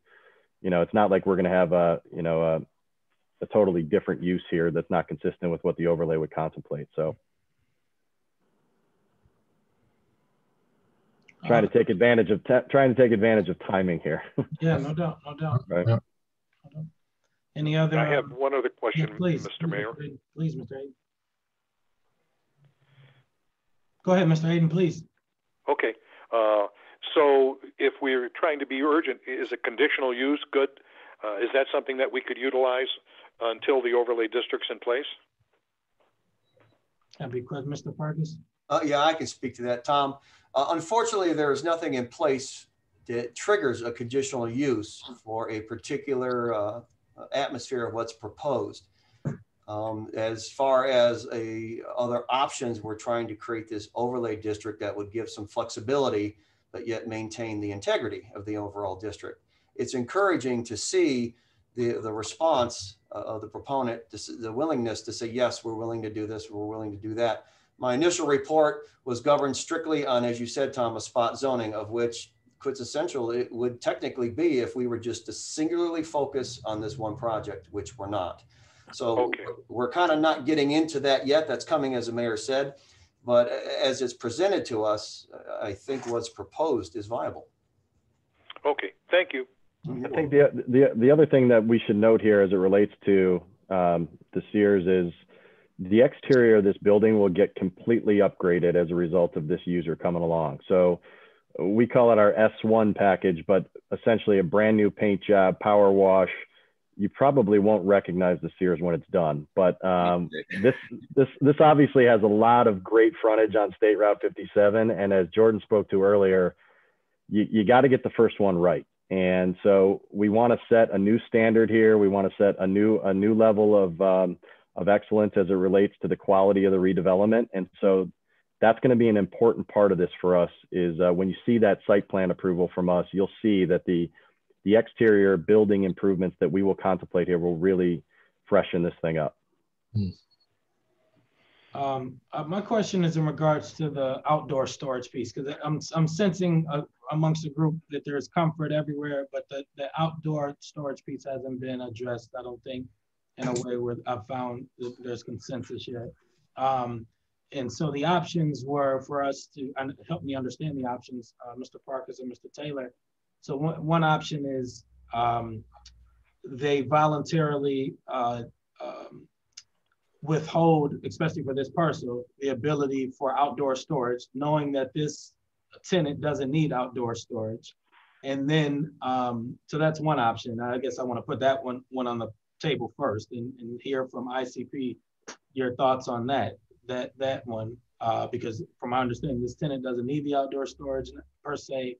And so we could address that issue and move on. And then in the overlay, when we address, we can go into more, descriptive and prescriptive on here's what we allow, won't allow, here will be our process for variances or adjustments made.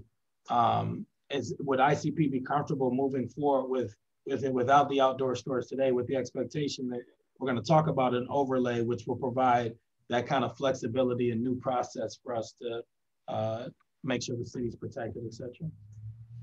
I think on the overlay, Mayor, we're totally fine with that approach. I think here, just because, well, like I said, majority of their locations, they don't have it, but they may need it here, a small amount of it here. If we could move forward, I think the existing L1 zoning, Jordan, once again, correct me if I'm speaking out of turn, but I think if we were to rezone to L1, outdoor storage would be permitted.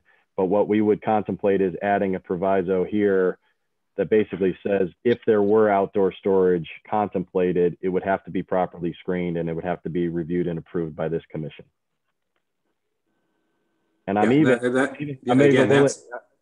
willing to go so far as to kind of, as we come in too, to highlight exactly where that would be. Mayor, I don't know if I can share my screen real quick. Yeah. Go ahead. Okay, let me show you because that might help everybody. So this is just kind of the Google Earth image of the Sears.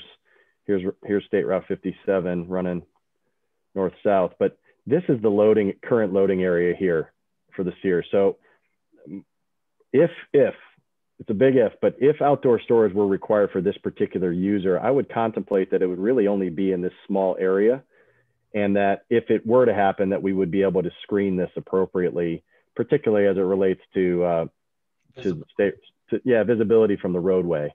So just so everyone has an idea of what that could look like, this particular user, it would probably be limited to this area of the Sears. Chris, I don't know if you want to drop down to street view, but I was looking at this earlier too. There's really not much of a sight line back to that side of the building from 57 from the public right of way today, given the Sears Auto Center. So, I think that plays to our advantage as well. Yeah, so you're talking about, this little area there as you approach. But to Jeff's point, as you're approaching from the south,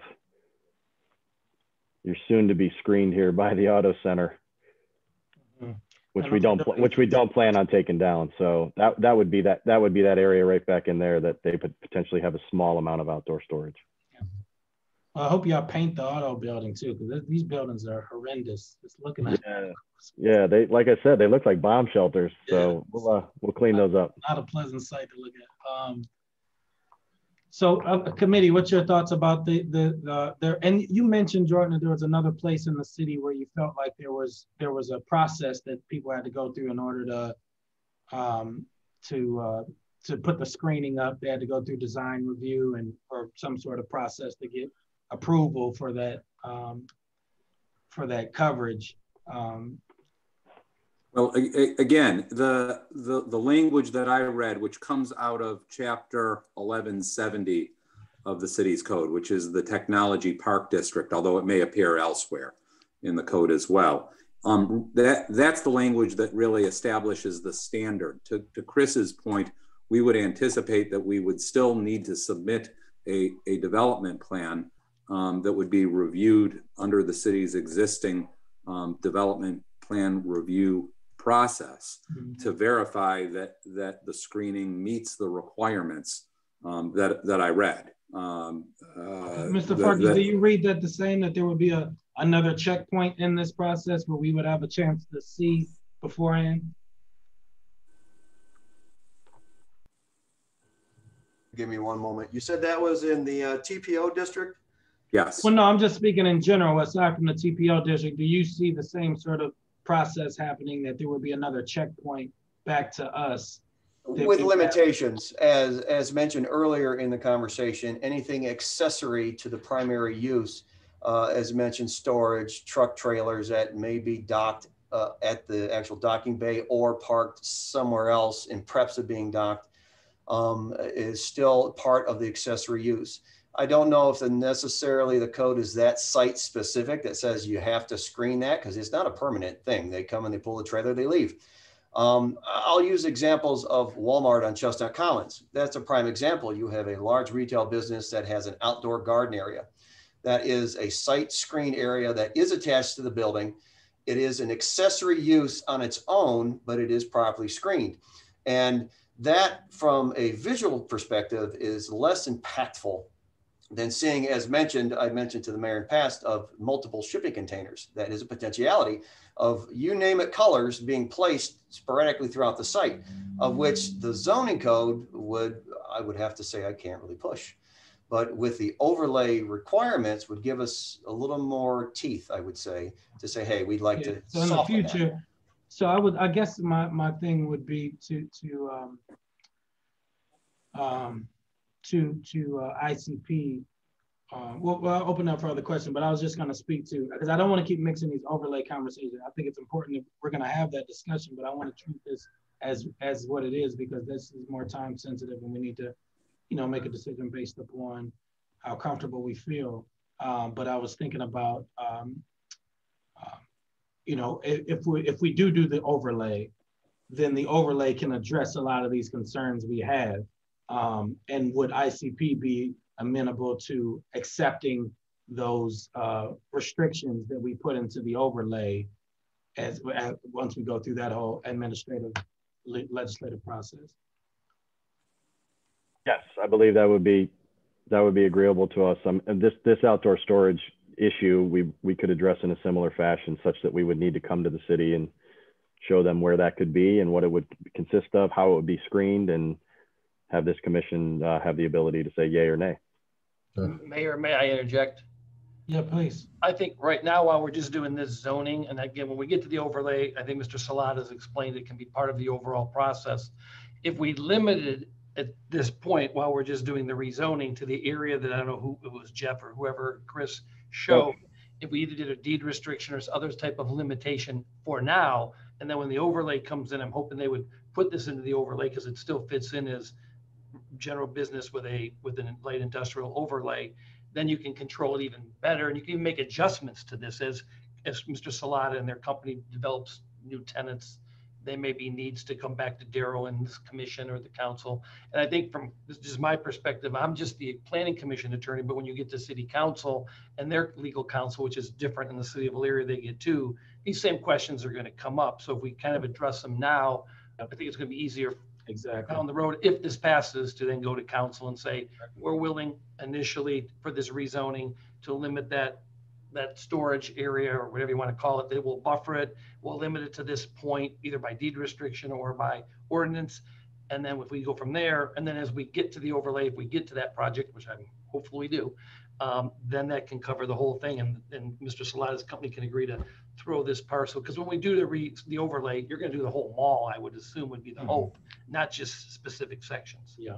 So to that question, Jim, are we able to put a restriction on a certain area and say we allow outdoor storage in a certain area? Are we able to do that? I think you almost have to do it by a deed restriction at this point, because if we just do the zoning just says, as Daryl said, there's no limits. It's just what can be done and you have to follow it. So initially, I think you'd have to do it with a deed restriction, in my opinion.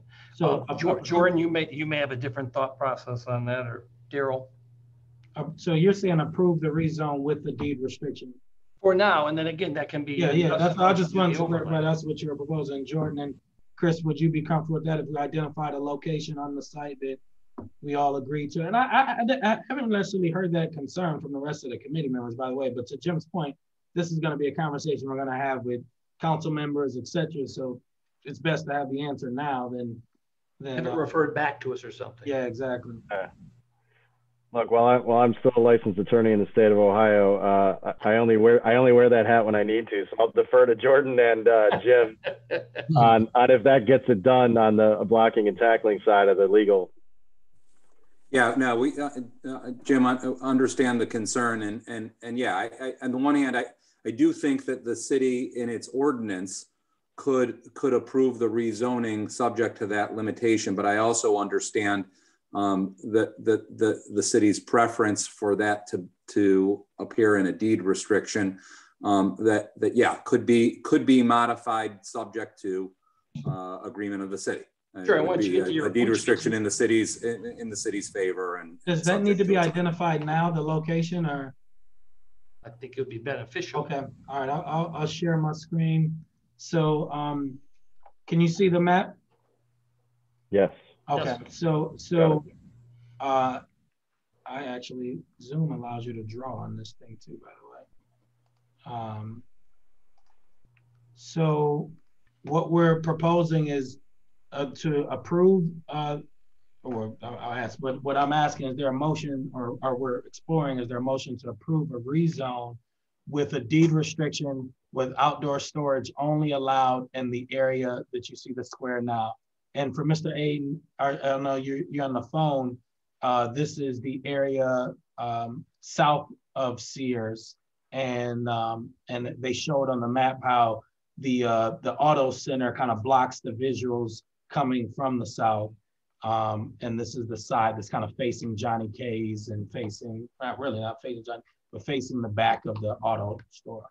South section. Mayor, before you take that, you got to get the proponents and opponent part in. Oh yeah. I just was saying, is that what we're gonna go for when we get to that place of motion? I'm not ready to make the motion. I'm just saying, is this what we're in agreement on? Well, and just to ask a question, but whenever it comes, whenever it's finalized, if they don't, and we hope that they do, but if they don't proceed with light industrial in the next building, you might want to have some screening to the east also, so that whoever's over there is not looking at storage containers if they're going to be storage containers 10 years from now. Yep, and that's where I'm really anxious to get into this overlay piece, because that's where we can really tackle some of those pieces. All right, so let's hear if there's any opponents. Any opponents on the call? Any opponents? Any opponents? Any opponents? Any opponents? Okay, I'll entertain a motion to approve the rezoning of the said parcels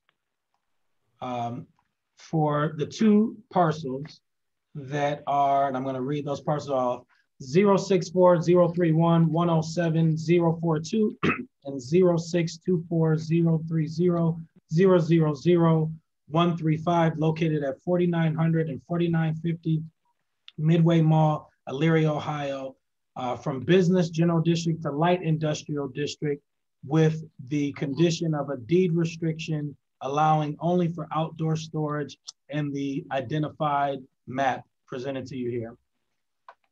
So moved. Moved, who is that? Mr. Tedrow. Moved by Mr. Tedrow. Is there a second? Second by Ms. Calvert. Is there any further discussion?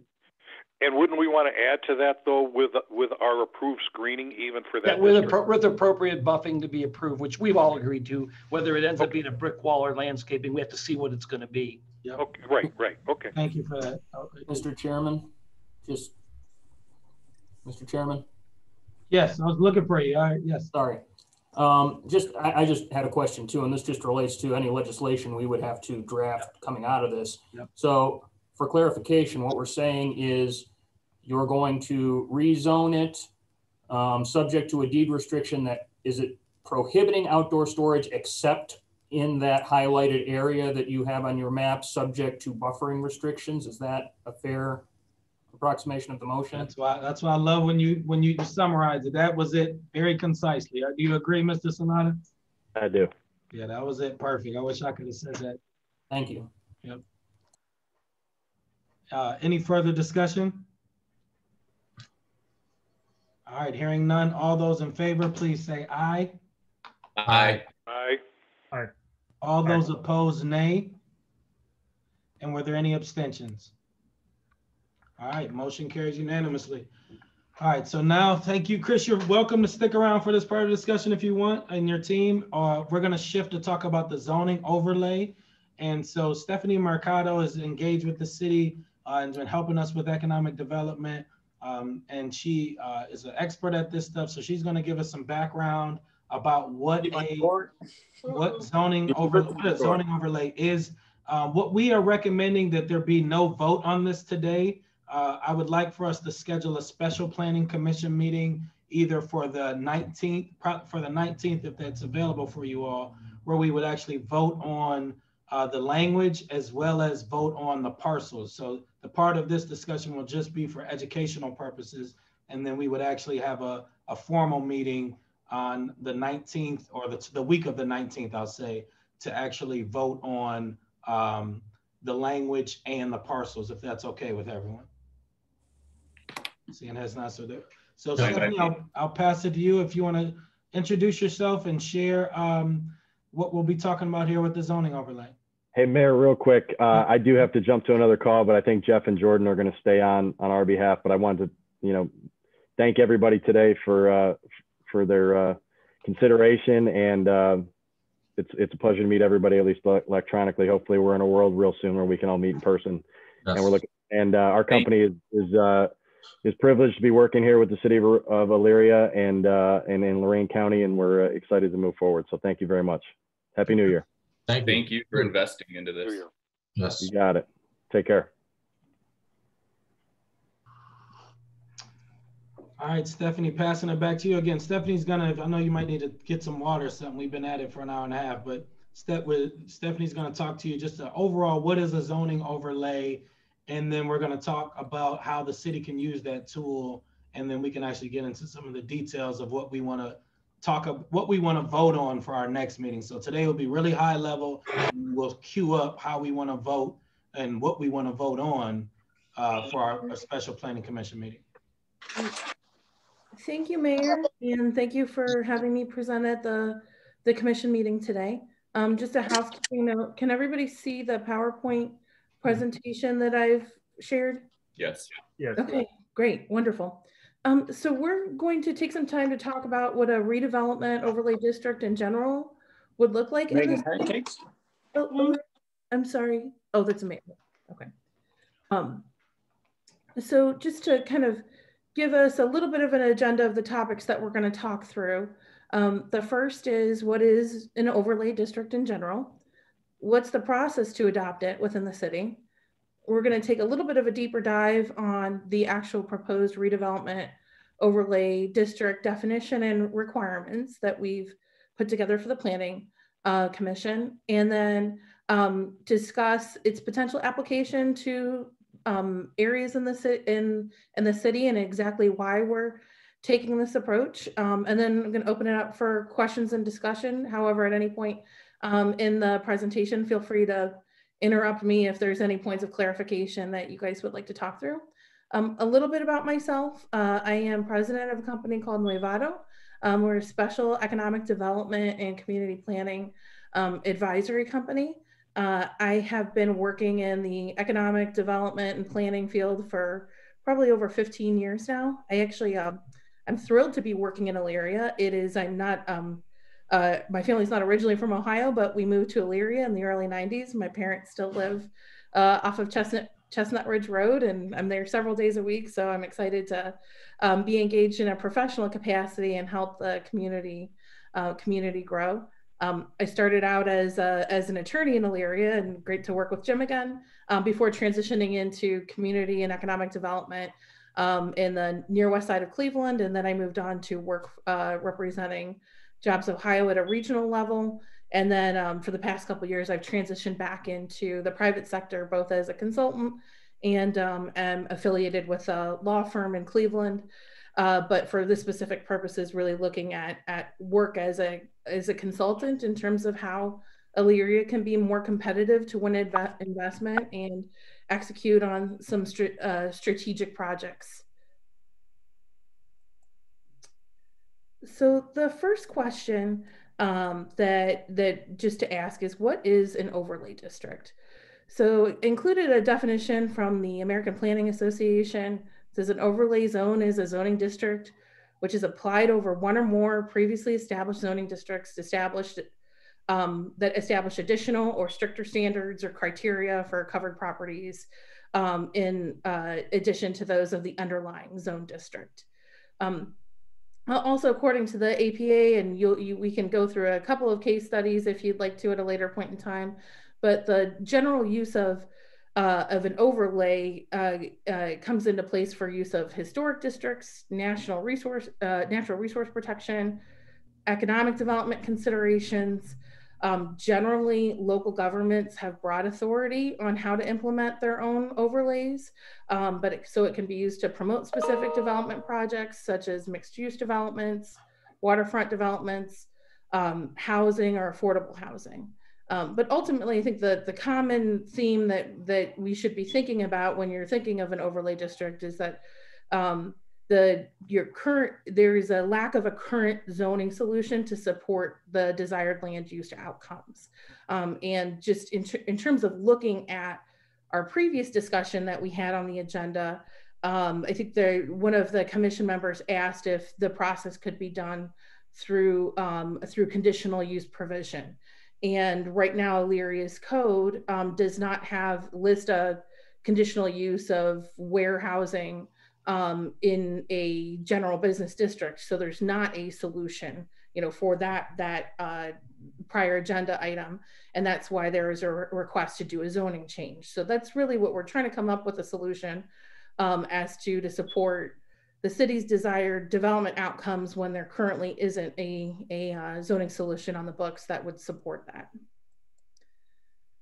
I included a map of Lakewood just to show you as an example what an overlay district would look on the map. They do have legal authority to implement an overlay district.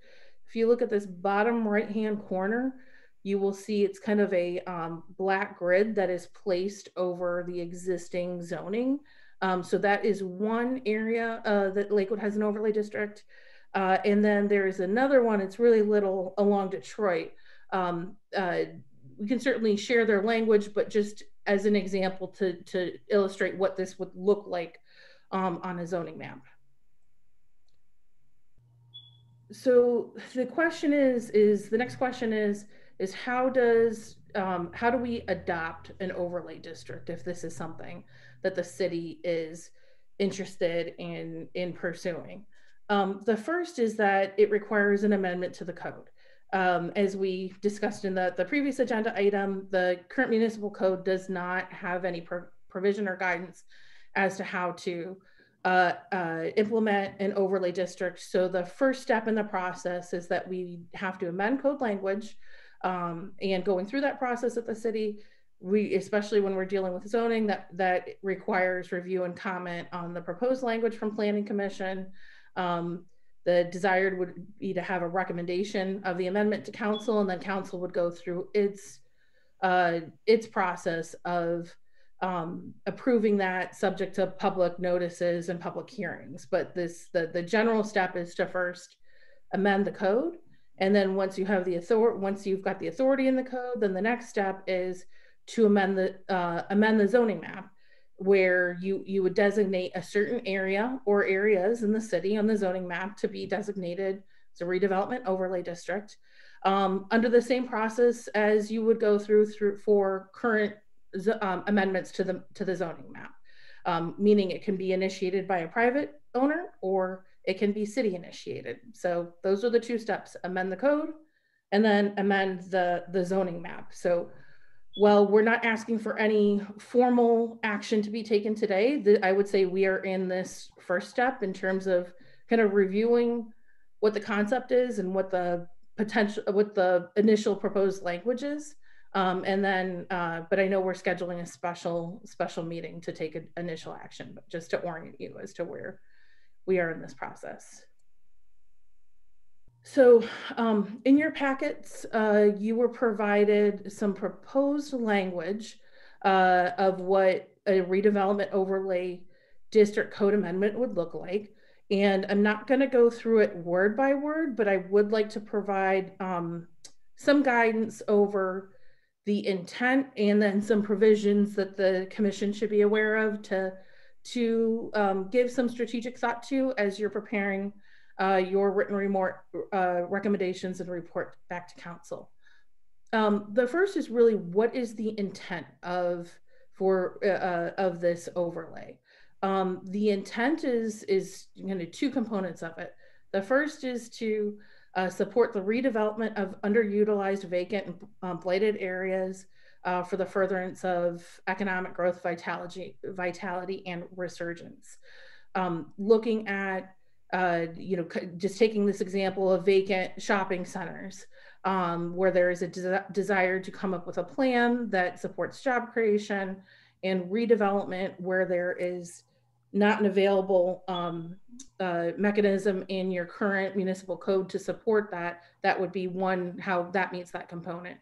And then the second is really to support designs that are intended to encourage flexibility, innovation, and creativity on site planning and development design by allowing the mixing of permitted uses and or the modification of variation of otherwise applicable zone, district, and development standards. So once again, overview, the intent of this is to help support redevelopment of underutilized and vacant properties, and also to encourage design flexibility that aligns with the city's desired outcomes. So in the language that was provided, I want you to think about a couple of items as we're looking at, as we're referencing to what is the base district and the overlay district. So, for example, if you're looking at, I can probably talk through this as an example, even referencing back to the prior agenda item, that your base district is a business general and your overlay district would be proposed to be a light industrial. The current proposed language allows both primary uses of both the base and the overlay.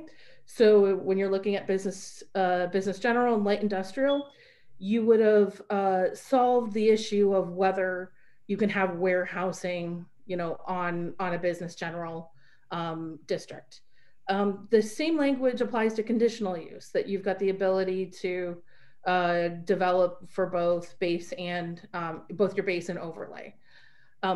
For setbacks, we included language that favors the most restrictive setback regarding adjacency to a residential zone. So if you are overlaying let's just stick with the light industrial overlay, if the overlay has a more stricter standard for development adjacent to residential zone, that stricter standard is going to prevail. It's not a choice of either or, it's always in favor of adjacent residential zones. The next is with regards to parking. So the current language favors the base zone, but I would suggest that the commission and put some thought into potentially making a recommendation that the parking requirements could be either based on either the base or the overlay district. Outdoor storage, current language is prohibitive. However, and as we discussed in the last agenda item, the commission could recommend that additional circumstances with proper screening and prior approval from Planning Commission would permit outdoor storage when that overlay is in place. The final area, which I called other, is just to clarify that the current language proposed, the overlay would only be eligible as in a business general as a base district. So there, certainly we are talking about the mall, but there can be other areas in the city. Think of areas that might have other vacant shopping centers that you might want to take a creative approach to redevelopment. And it does not have to be as large as Midway Mall, but thinking about other areas of the city that are zoned business general that need some flexibility from a zoning perspective. The major restriction is that heavy industrial is prohibited from the overlay. So if a private landowner is seeking to petition the city to place an overlay on a particular piece of property, that heavy industrial language would be prohibited under the current language that we have. So the question is, why is the overlay needed in Elyria? The first is really to support a comprehensive vision for redevelopment and also to provide proactive development guidance. So instead of private property owners looking at potential redevelopment and having to take a site through either on a parcel by parcel basis, that looking at an overlay, the city can target and provide that proactive development guidance to potential developers and landowners about what type of uses are permitted and also prohibited. So that proactivity gets to what I put on the bottom of the slide. I always look at all business decisions are made based on speed, money, and risk. So if the city is proactive in a redevelopment strategy, you are eliminating time period that is needed to take through certain parcels to get rezoned. And then you're also addressing a risk issue that your private development partner knows and can market properties to potential end users because they've got an awareness of what permissible uses are provided. It also allows for the mixed use both of current and future development in addressing this issue specifically of the conflict between retail end uses and warehousing in your current code. And then ultimately the goal is to really help the city compete for investment. So that is a high level of what a overlay district is, what the proposed language is for Planning Commission to consider, and what the process would look like through taking this through the city for approval, and then finally really establishing the reasons why we're considering this as opposed to finding a solution within your current zoning code.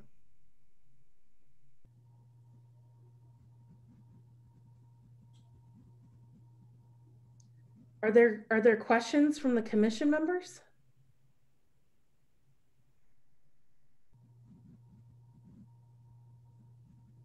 Thank you for that, Stephanie. So again, I would want to start with Mr. Farkas because again, this is going to be a tool tool that's going to be in our zoning playbook now. And, you know, kind of what are your thoughts about the overlay? What's important from your perspective? You know, she put a couple scenarios up, you know, it only being available for business general, and not heavy industrial not being an option, like some of those pieces. Can you go back to that slide? Yeah, that's what I'm trying to do. Here we go.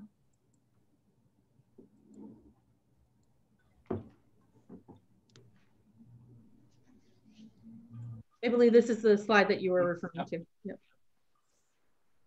Oh, well, my comments would be, I have attached my report, and the zoning requirements are pretty much repetitive to my past reports for business general, what's permitted, light industrial, what's permitted, the permitted accessory uses as explained in the past meeting for outside storage was a concern.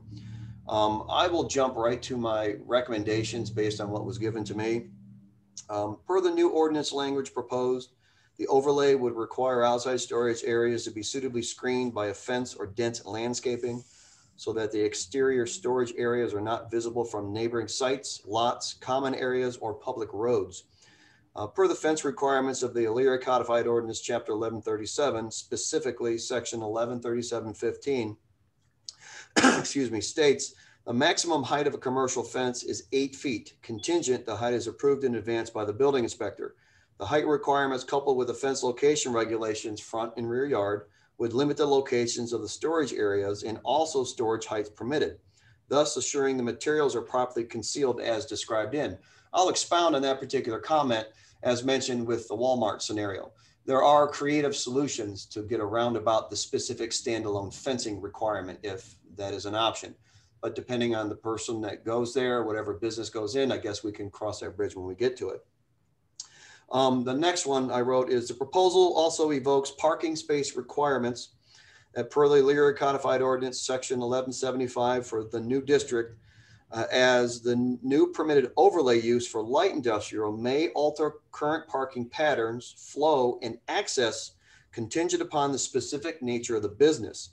I'm going to defer to the engineering department and fire department for further input, as the grand scope of what is really going to take place here is kind of up in the air depending on who comes in and what the seed company does.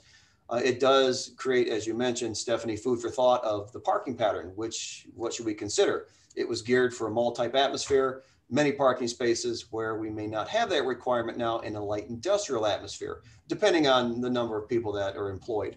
But it is food for thought. In closing, the site is comprised primarily of business general district, of which consists of multiple diverse establishments in and around the area. The board must consider how proposals such as this will maintain the integrity of the abutting zoning districts map attached in a pre-established business general district. If approved, the overlay classification would permit any use described herein.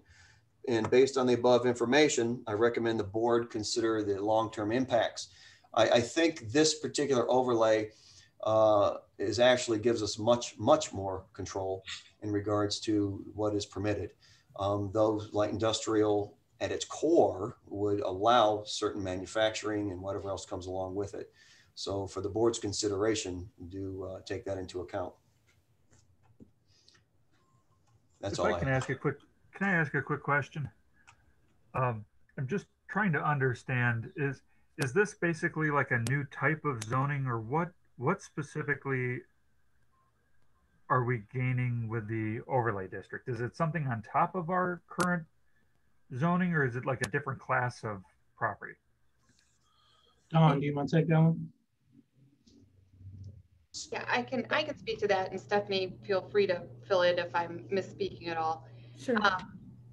First, this is an additional class, so the boundary that we would eventually determine would allow the use of what would typically be permitted with general business, in addition to industrial, subject to any restrictions we would create at the time that we implemented the zoning overlay with specific parcels.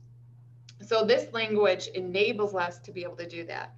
And in like the plainest terms of why we're suggesting this as a solution is because we have a chicken and the egg problem. We have vacant properties that need to be redeveloped. The vision for the city is that those be redeveloped in the best possible way that would enable the biggest economic impact.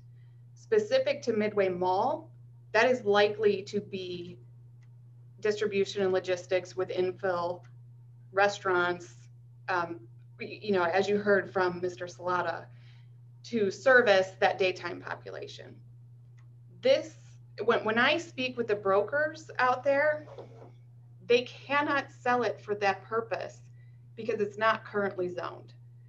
There are, it means risk and delay that somebody would not be able to purchase that property for its intended use, right? So they can now purchase the property with the intention of having a warehousing space there, have to petition us to change that zoning, then get turned down and say no.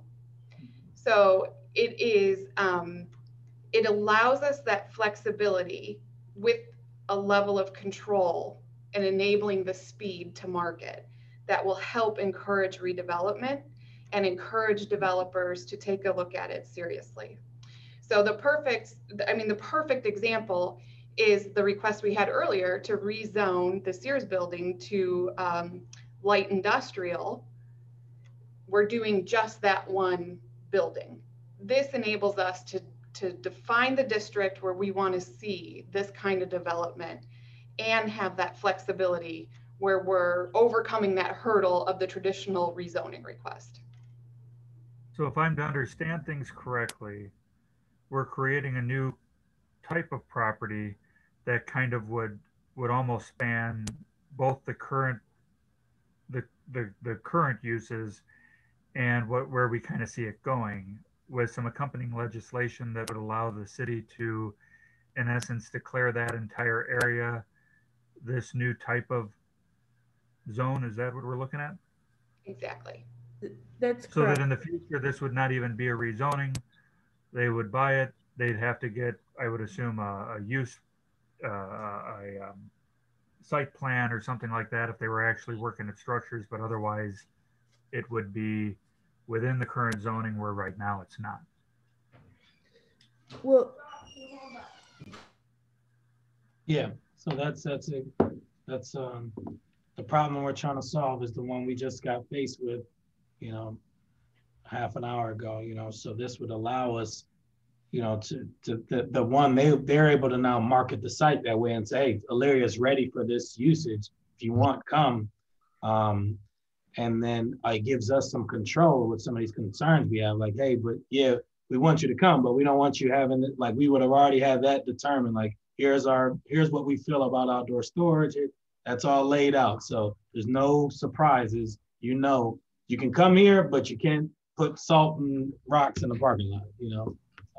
And just to clarify, if I can for a moment, Mayor, just so we're all, what Stephanie has presented us here today is the language. The first key is we don't have language in our code that allows us to do this. So the first step in the process is adopting new language in our ordinances that it allows us to then create these overlay districts.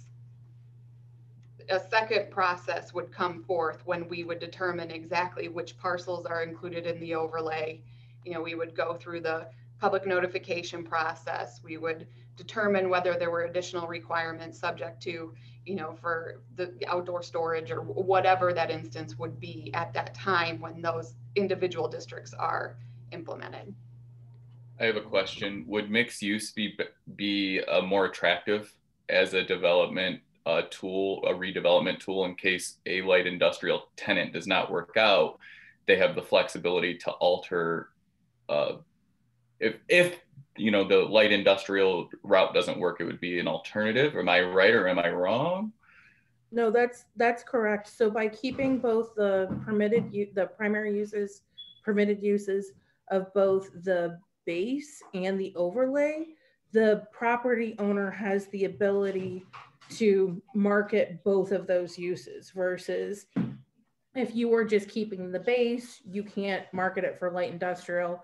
If you did a complete zoning change to light industrial, you wouldn't be able to market it for retail if there was the desire to have that. So having the two one base on top of the other kind of gives you the best of both, the flexibility from a use perspective on both zoning districts. So do we consider this mixed use because of the way that is that essentially it's mixed use business general / industrial? Is that what I'm understanding, but nothing else? Or so let me take on this, if we were doing this specific parcel where the balance of the mall is, we'll use that. If you're going to do Midway Mall, it would be the recommended approach would be to have it'd be business general as your base, and you would overlay that with light industrial.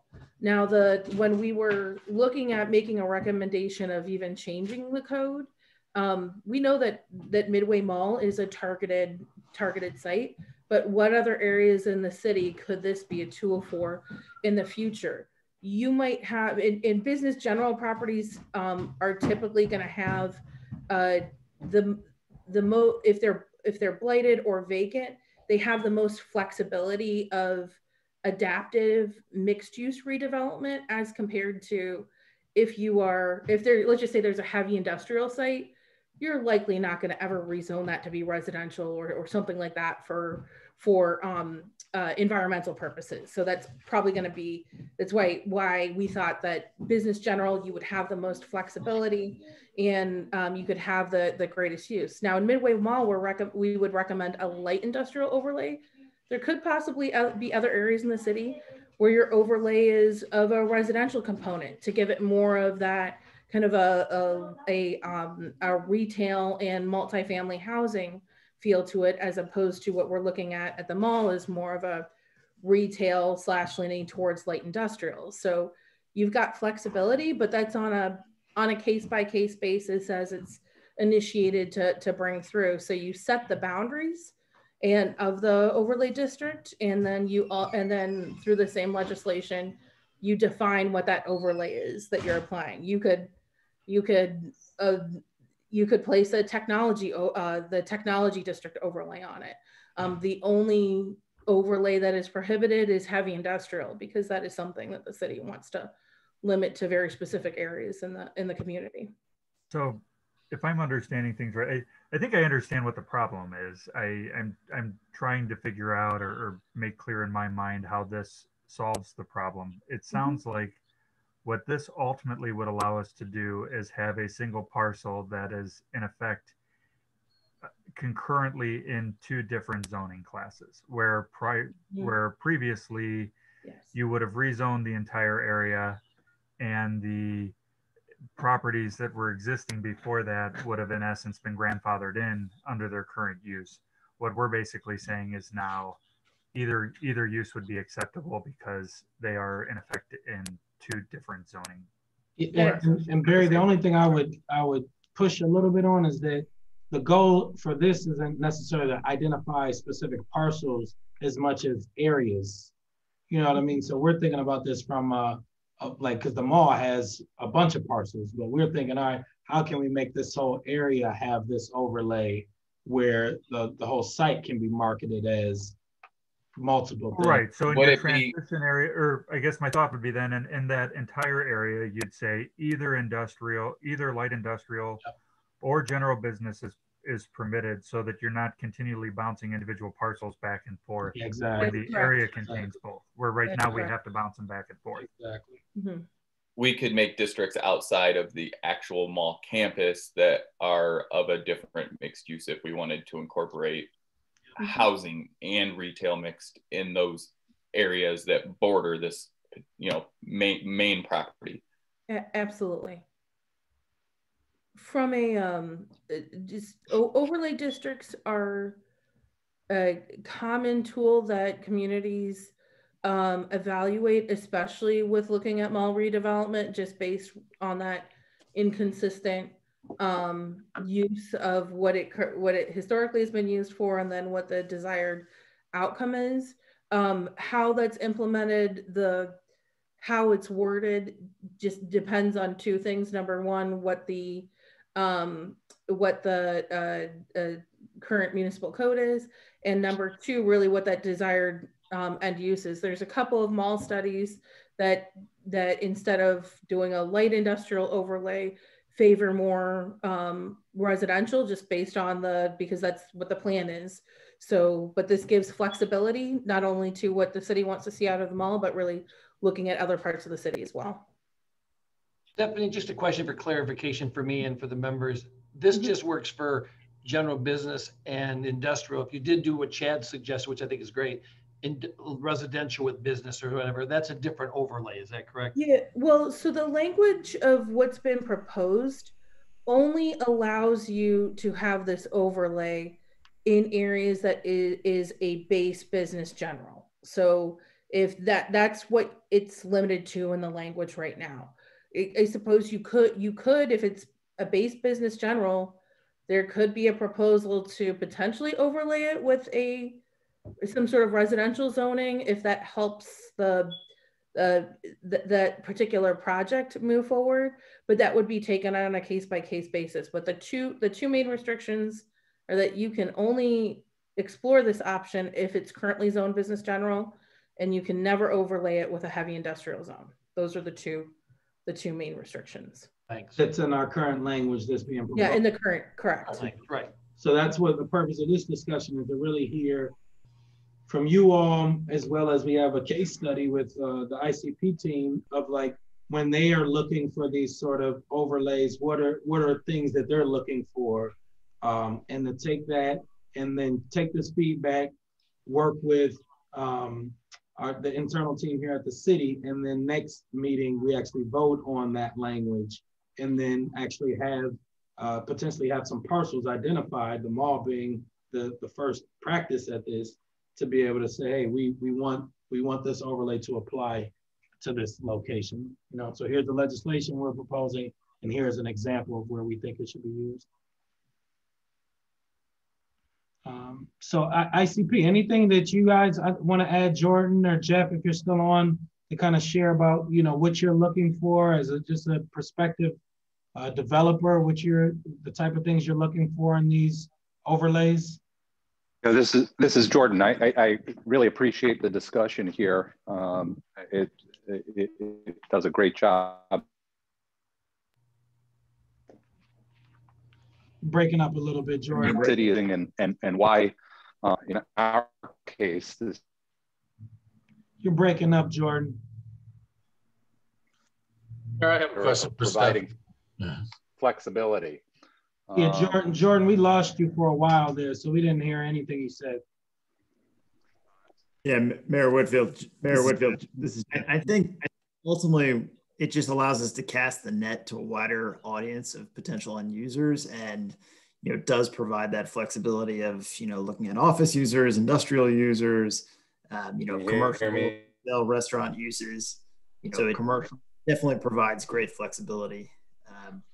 And what about some of the restrictions that we're proposing? So the outdoor storage was one where we just had, again, a case study of, hey, here's one of the issues. If you take it all the way off the table, it could create this new challenge with, maybe, you know, our biggest concern is the rocks, the salt, the rainbow colored stuff in the parking lot, you know, things where it's just like, wow, this is not what we wanted. You know, what's your, you know, from a business perspective, what's your, you know, thoughts around those restrictions, and outdoor storage seeming to be the major one?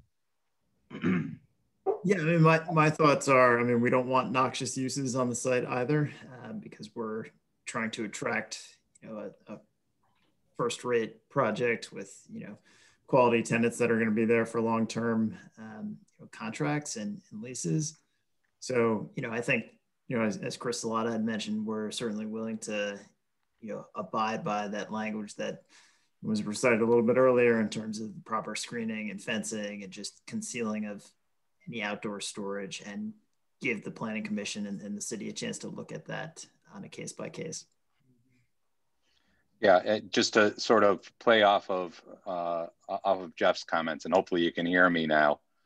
I think from our perspective, and this is true, you know, with regard to zoning across the board, but especially where part of the purpose of a zoning classification or a zoning tool like the overlay district is to encourage development or redevelopment. What's really important from the developer side, from the land user, the end user's side, is some measure of certainty. And obviously it's a balancing act. The city, we understand, wants to maintain a certain level of control. Doesn't want to write a blank check for particular uses that could be that could be offensive or inconsistent with adjacent uses. By the same token, you know, continuing to use ICP as the case study, you know, for purposes of marketing the property and for attracting tenants, it's important that we have some certainty regarding what uses are available.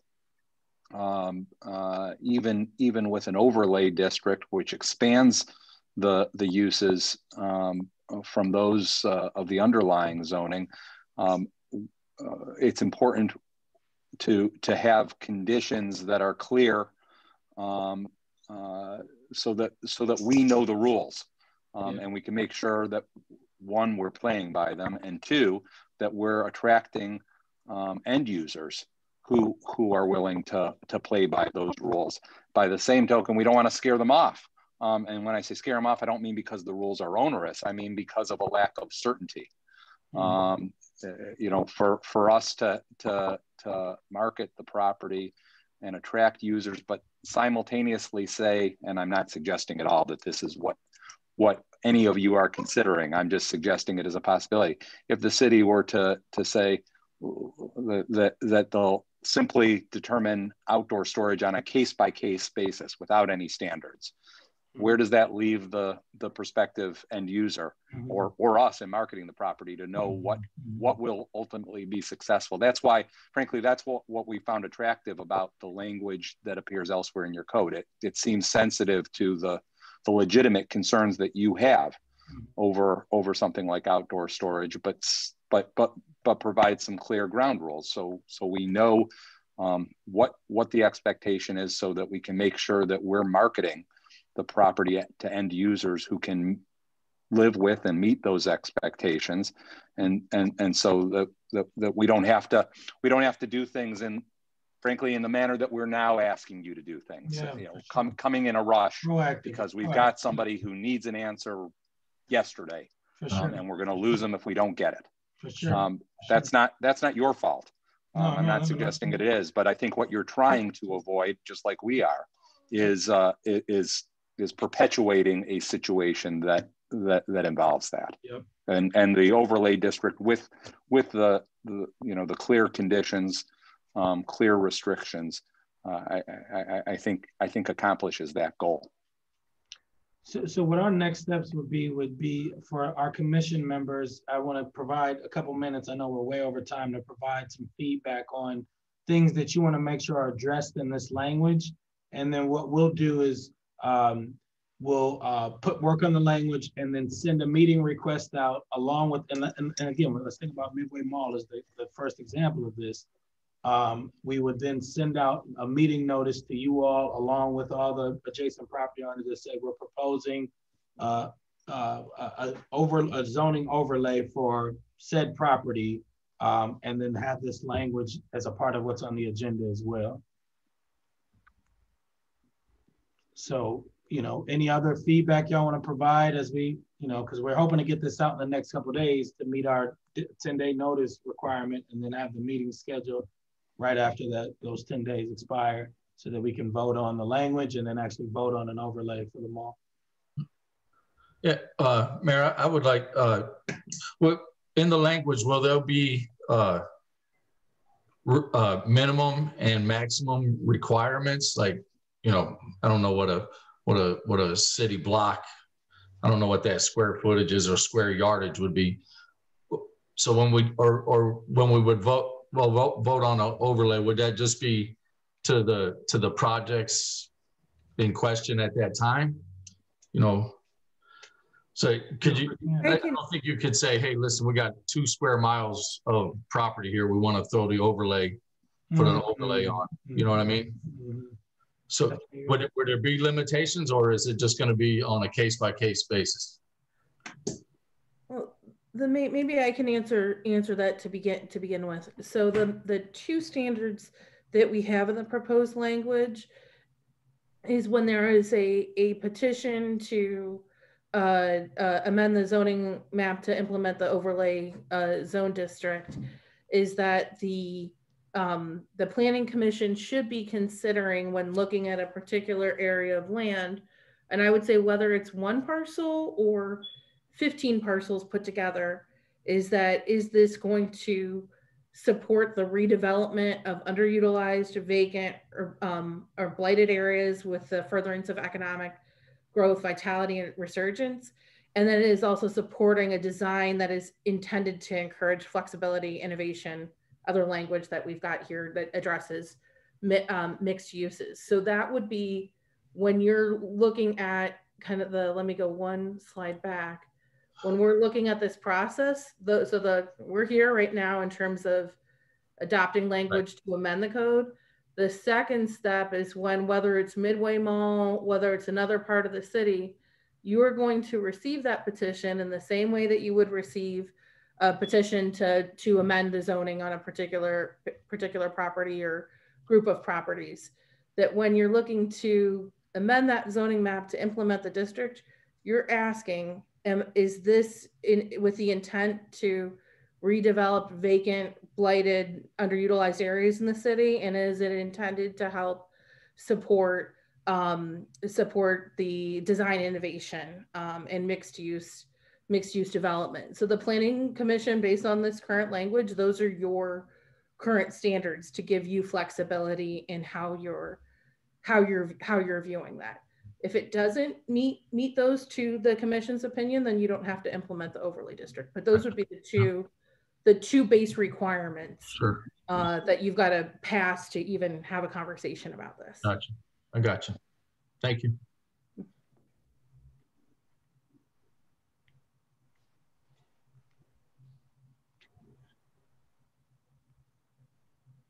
Any other questions?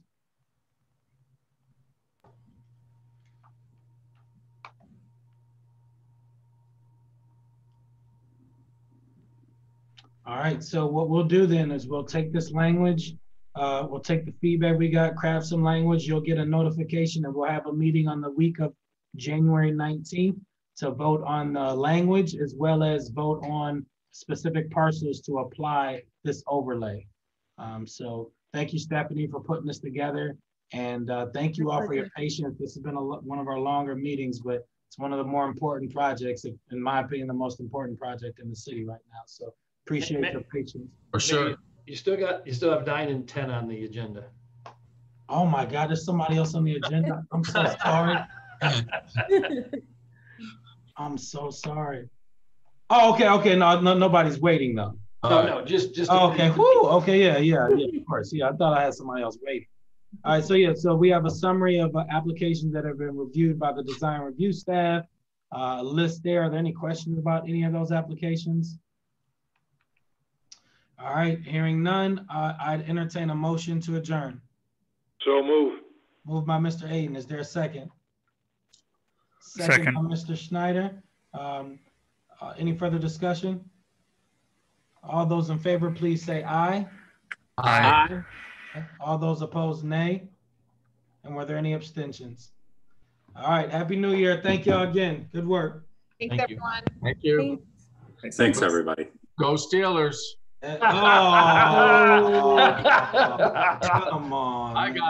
I didn't click in fast enough.